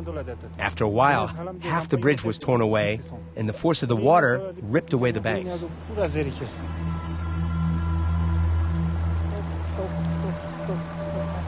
Stanzin was alerted by his brother during the night and arrived at the village early in the morning. Helpless before the raging elements, he took out his camera to have a record of the disaster.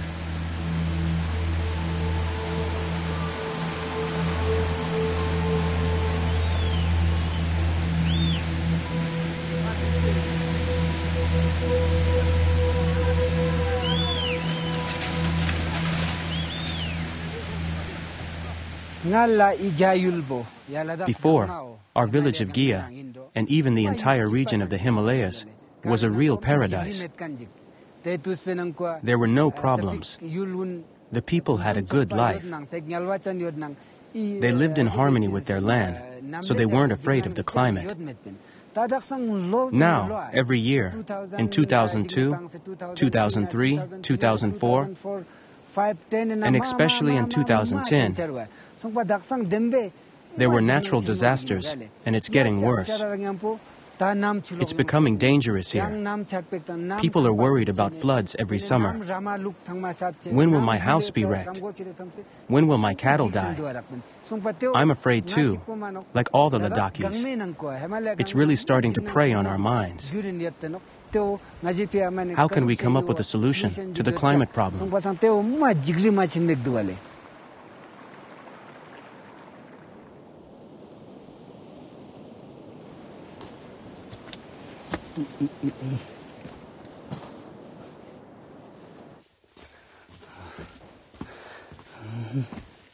The family house was spared by the flood of 2014.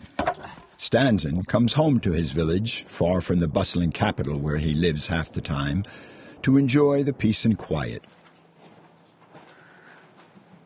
Here, in the cocoon of his childhood, he finds the inspiration for his film projects.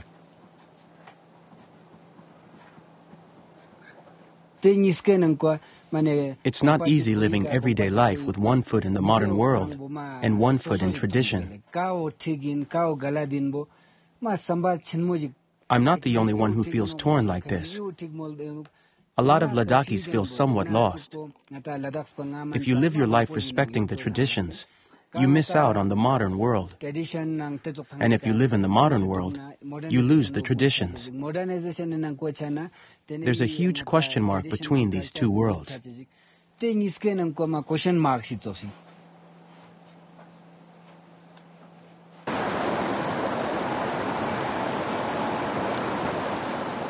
Making documentaries is Stanzen's way of finding a balance between present day and traditional Ladakh. His extraordinary destiny has taken him traveling. In his childhood, when he was a shepherd with his sister, then later abroad to international film festivals. But Stanzen has never forgotten where he comes from. His sister is still a shepherdess. As a tribute to her, he made her the subject of one of his documentaries, The Shepherdess of the Glaciers.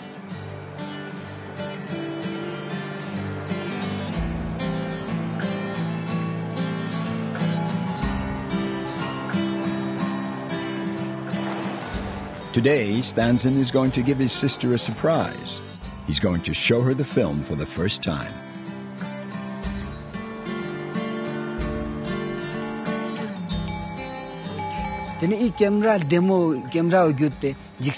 Thanks to my camera, I can transmit the beauty of Ladakh and the Himalayan mountains, the beauty of its people. I've been very lucky in becoming the first Ladakhi to make documentary films.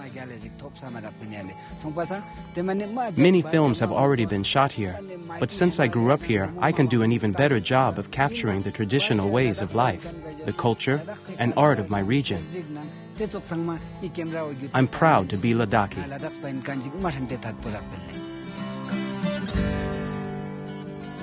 His sister, Tsering, is still living with her flock a half-day's hike from the village. The only human being in these rugged mountains, 4,500 meters up, she is one of the village's last shepherds. Yo!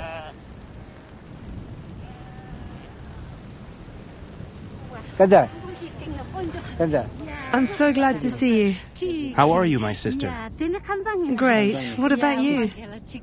Good, yeah. Not too tired? No, I'm fine. You don't get bored all alone? No. Yeah. Let's go have some tea.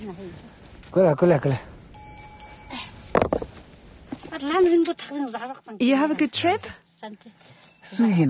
I surprised you, didn't I? I was wondering who it was in the distance. I didn't recognize you. Tsering lives in her tent year-round. In winter, the temperature can drop to minus 40 degrees Celsius. This wild region is home to wolves and snow leopards. It takes an enormous strength of character to live in such a rugged, isolated spot.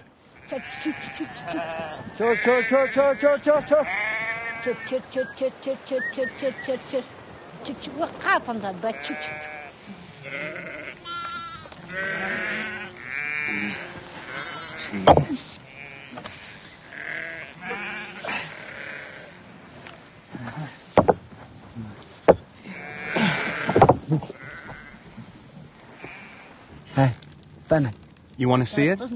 Yes. How did it turn out? You'll see.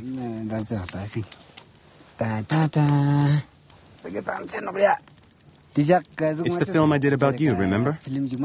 Yes, I remember.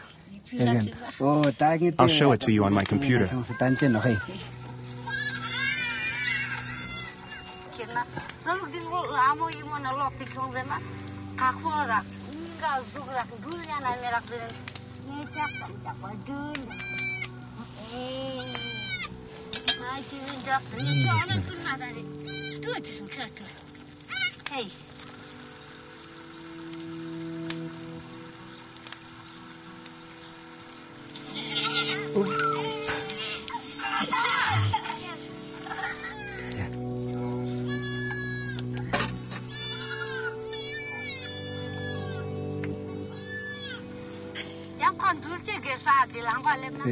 Come on, watch the film. Look, it's your film. It's embarrassing. I'm shy. Don't be embarrassed. Look, it's beautiful.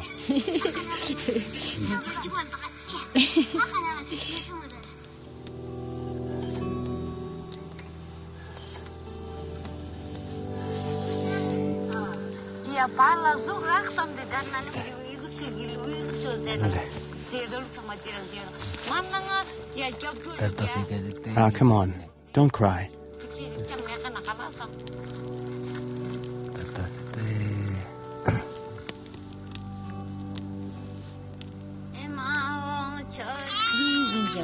Oh, my little baby goats. They're like your little children, huh? Yes, they're so cute. I love them.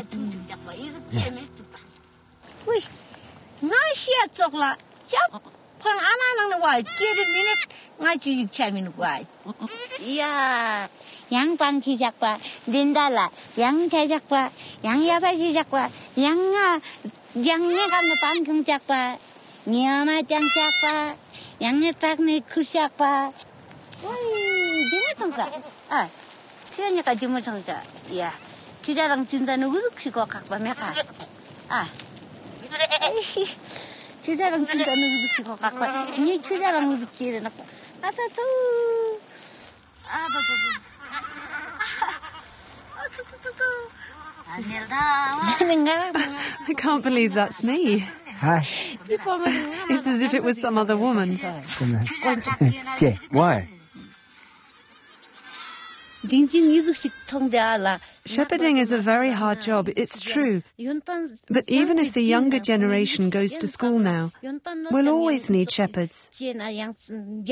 People say, I have a degree, I don't want to be a shepherd because the working conditions are too harsh. But it's not good for anyone if there are no more shepherds. I don't know what others think about me, but deep down, I think that even after you get a good education, you can still choose to exercise this profession because it's so rich and it's indispensable for everyone.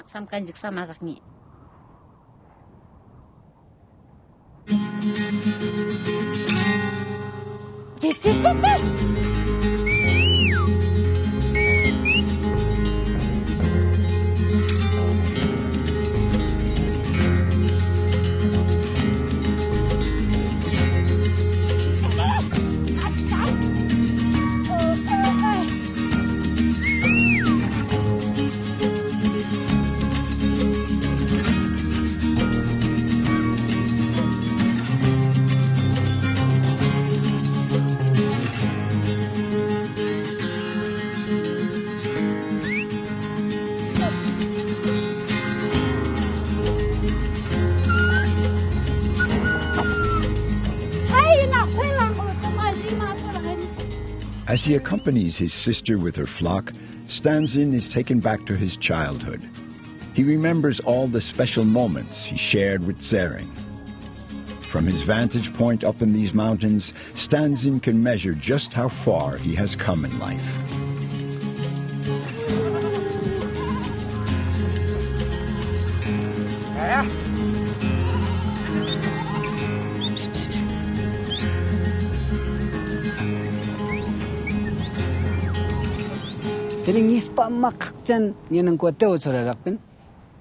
There's one very important thing. We are made of flesh and blood. It's like a house.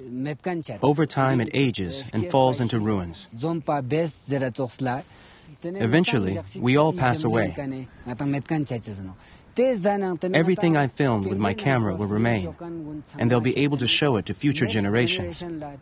It's a testimony. That is why I'm a filmmaker.